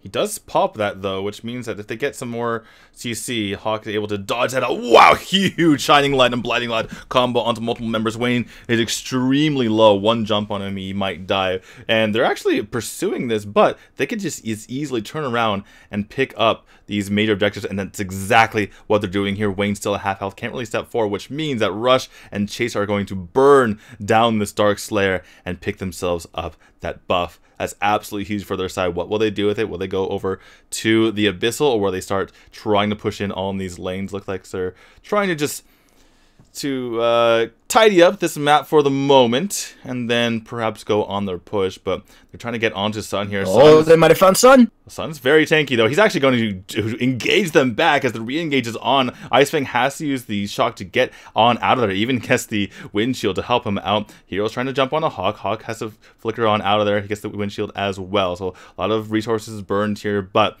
that all said, Flash Wolves is on the defensive. AHQ trying to push in. That said, they still only have 55 seconds onto their buff here. Can they make it work? Can they use this as a team fight buffer here? When are they going to let go of the Drake as well? Here it comes out. And Chaser's taking a lot of damage from Ice Fang, or excuse me, from Heroes. But in the meantime, they're pushing back on around. He's taking a lot of damage. Out comes the Chain Hydro Cyclone to push members back here. But Chaser's going to be healed up by that Dark Slayer buff. And they're pushing onto this tower once more. The Drake trying to just being so menacing here, potentially take out the high ground tower. This could be the first step in a win here for AHQ. Lots of damage coming out from that Shining Light, and the Drake just keeps going in there. They're going to be pushing on the Heroes. Heroes trying to take it out. Hawk takes a major Dark Dominion, but there is the Chaos Protection to help him out here, being so huge in that regard, trying to jump onto multiple members, but they're unable to take it out, and Flash Wolves barely hold on. But that, as I say that, they go in. Here comes the Shock, trying to take down multiple members. Ice Fang tries to pull on the cleave onto the Heroes, but he is just going to go down in an instant. In the meantime, Sun pays with his life, but they are able to take the tower out because of it. Shishi taking a ton of damage from that terrifying plague. Hero's trying to go in onto multiple members here, but he might pay for his life. No, he actually survives out of there. Chaser trying to fight this with Wayne, has no fear. And who, as everyone exhales, at least I do, AHQ gets out of there with a 7k gold lead and a high ground tower. Whew. That was a very protracted siege that I didn't know if AHQ was going to get away with. A lot of that came down to the pressure that Sun got deep into the back line and just how much poke Hawk is outputting. To the point of Valheim having no fear. She probably should. She doesn't win the 1v1 auto attack fight with Wayne. Like, that's questionable at best, friend. He has Blade of Eternity, though. But he sold more damage. He sold his Blitzblade and picked up a Devil's Handshake. Yeah, he's got 2 lives. He's fine. Chaser doesn't hit that hard anymore. Chaser actually doesn't hit that hard at all. And you can see it right here on the Abyssal Dragon. Not burning down quite as fast as they want to. They're going to get it, though, and this is a major objective. Chaser kind of hits like a wet noodle. I just want that to be stated. This, for those of you out there, that's not how you build Valheim. That's a real risky way to build Valheim. Well, he's got that attack speed, though. That's all he needs. Yeah, he's got that attack speed. He throws them glaives, but that could be a problem because we saw how long it took them to kill things and how many times Flash Wolves got away with really, really low health. There could be a space for AHQ to overcommit because Chaser's damage is kind of low and Rush might do something stupid, but he's got 3 lives right now, so he's kind of okay with taking that aggressive play as long as he finds the kill. Ice Fang is eating up a bunch of damage. Ron doesn't manage to get the hook. So far, AHQ is still in pretty commanding lead of this game. All they have to do is slow play it and not overcommit themselves to a bad positioning. Chaser getting dropped to about half health. Heroes eats a little bit of free damage. I would say the last things for Flash Wolves. Wayne. Oh, wow. That's what you got to get from if you're the side of AHQ. Play it slow. Play your poke. Don't really dive until you are strictly until there is no option. And honestly, I don't ever think you're going to hit that point. You can kind of slow play this and just eventually win a team fight. Yeah, they can find an opportunity here if Flash Wolves gets too... their trigger finger gets too itchy and they pop major ultimates, then that gives AHQ the opportunity. If multiple members are low and have to go back to base at the exact time that a minion wave is pushing them, then they can jump in. Yeah, I see that Chaser on the Ice Fang. He's not doing anything. He does no damage. He doesn't. If AHQ loses this game, it's honestly, in my opinion, off the back of Chaser's build. Well, that said, it is a math game at this point, as AHQ is 10,000 gold ahead and they have multiple lives. They shouldn't lose. Members. AHQ shouldn't lose this. Oh, AHQ just getting extremely low. Heroes trying to survive through all of this. He is taking them on 1v5. He ain't scared one bit, but I'd say takes a huge hit to the face here. Flash Wolves trying to see if they can make anything happen. Thunderbird comes out here from Shishi, but only able to bruise members, not take him down. That said, it does force AHQ back, and they are unable to take another tower with that buff. I'm getting a little real here, man. AHQ shouldn't be losing this. They are massively ahead in gold, massively ahead in pressure. That's going to be Hawk duking it out with Ice Fang. He'll get to about half health and fire off a Reiki shot. That's really just going to be a bit of a deterrent. We'll see whether or not Shishi can find himself an opportunity. Gets a little bit of damage on a Rush. Rush and Hawk both at half health. This could be a concern if there is a routing play by Flash Wolves. If they can find themselves a way into the back line, that's an executed Hawk. That could easily be the first life off of Ron, who doesn't have the Dark Blessing anymore.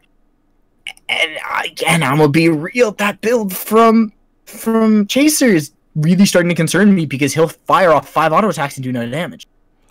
Yeah, and things are starting to get a little bit dicey here for AHQ despite that 8,000 gold lead, because Flash Wolves is to a point where they're finishing up their build, so the gold doesn't really matter all that much at this point.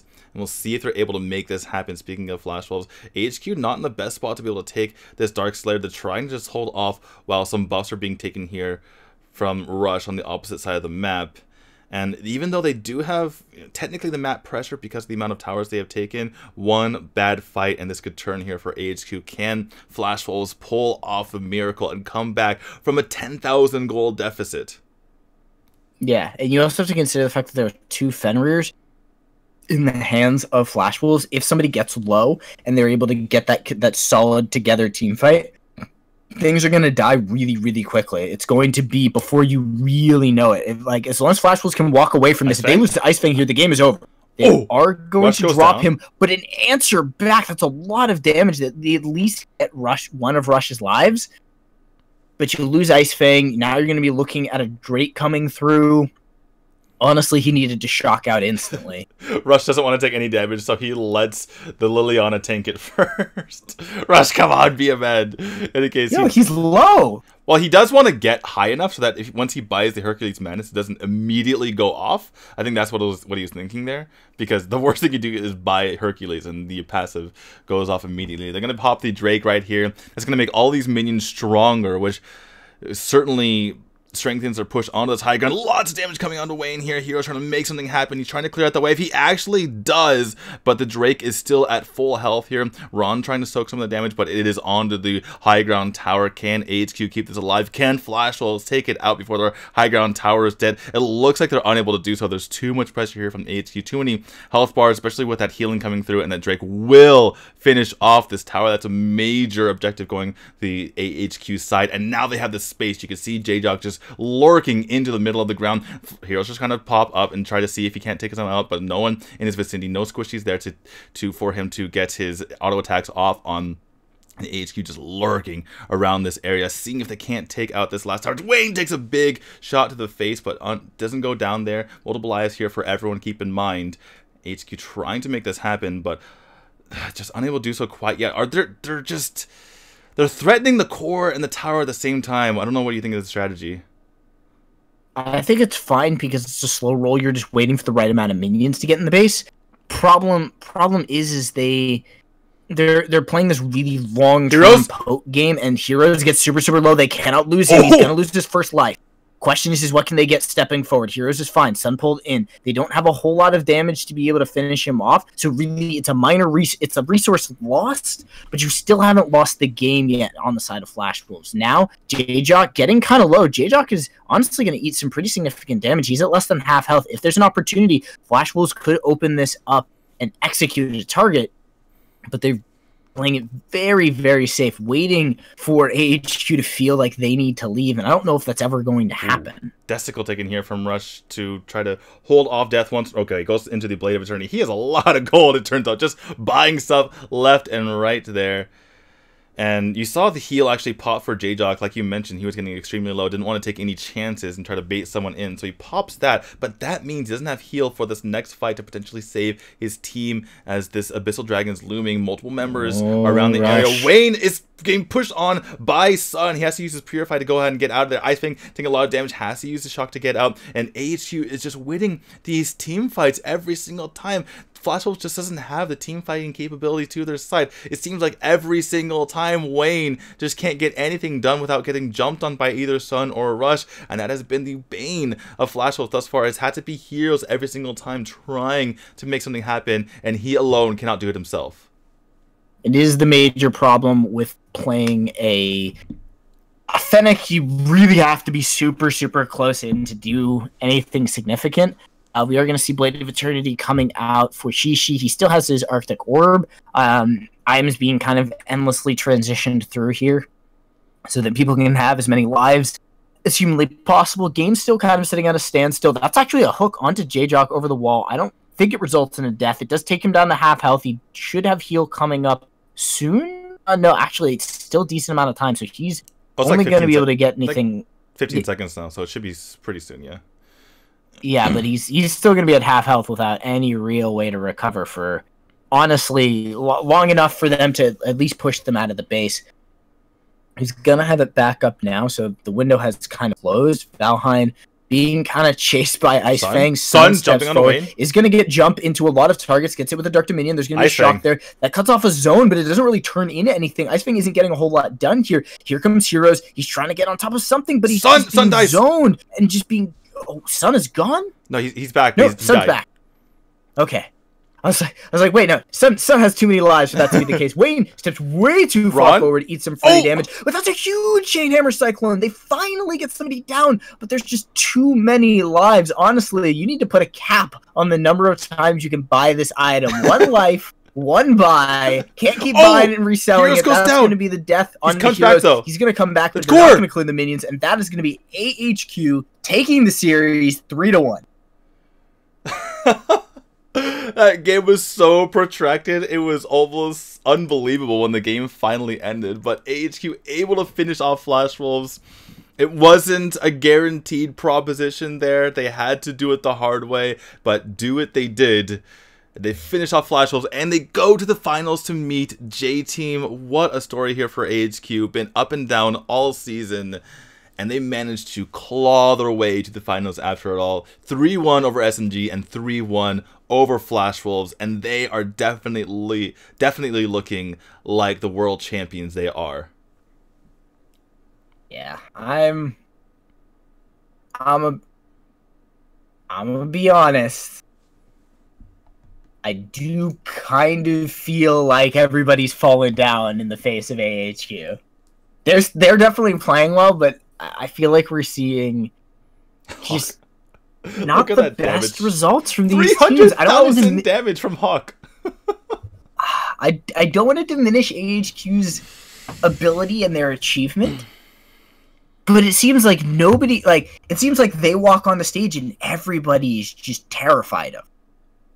I think that AHQ may be squeezing drafts out where we not really seeing it at first, because they're getting what they want most of the time, even if they're letting through some of what is questionable to the other team.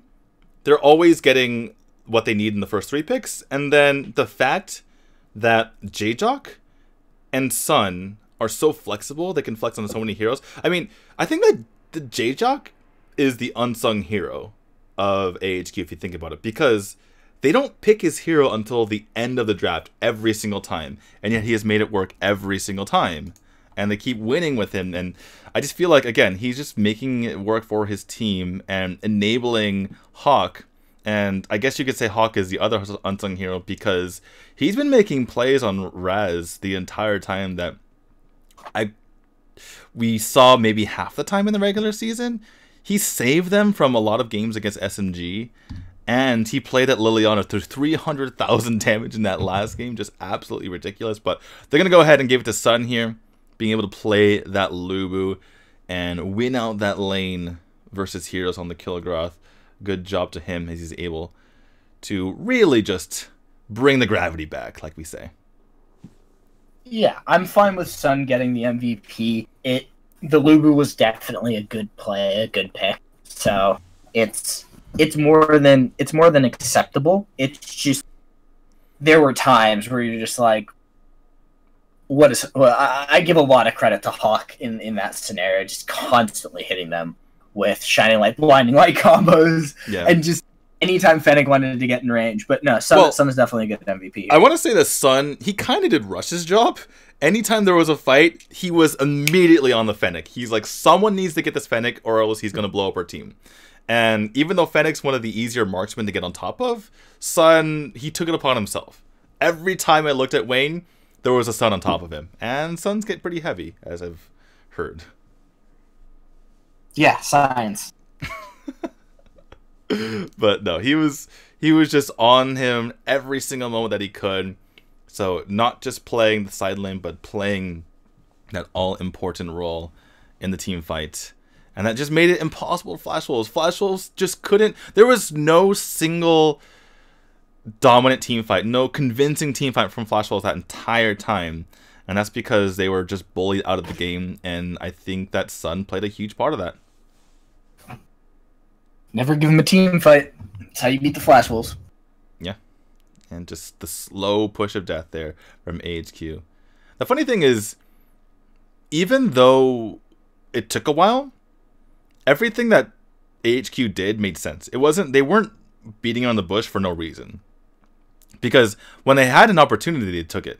Anytime they saw a misstep from Flash Wolves, some sort of step out of place, they were able to take it. And the funny thing is, they were able to continue to bully them out, even when the gold was basically even. Yeah, they were 10,000 gold ahead, but they had gotten to the point where it didn't really matter. Everyone had their full item builds. And still, it seemed like AHQ was just able to squeeze the opponent out of the game just by using excellent positioning and excellent awareness throughout the game. And eventually they just like a chisel, you know, like Shawshank Redemption, just pressure and time, and eventually they cracked.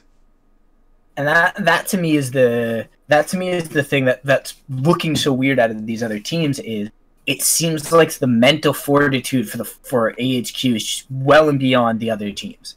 They're just prepared, they are aware, they are ready, they are not making any silly mistakes. And maybe you can attribute that to being champions, to having that time and experience playing in tournaments, but it is really coming through for them. And I have to wonder, does J-Team follow the same mistake? You wouldn't think so, but everybody seems to just be falling over in the face of AHQ. Nobody can stand to them. Well, I don't believe that AHQ has defeated J-Team yet, so mentally that could be a huge deal for both teams. Whereas I know that AHQ beat both SMG and Flash Wolves during the regular season. And that's a big deal when you know you haven't defeated someone. That said, they did beat them at the AWC, so there's that. Though at that time they were considered Korea and Taiwan. But it's something to keep in mind.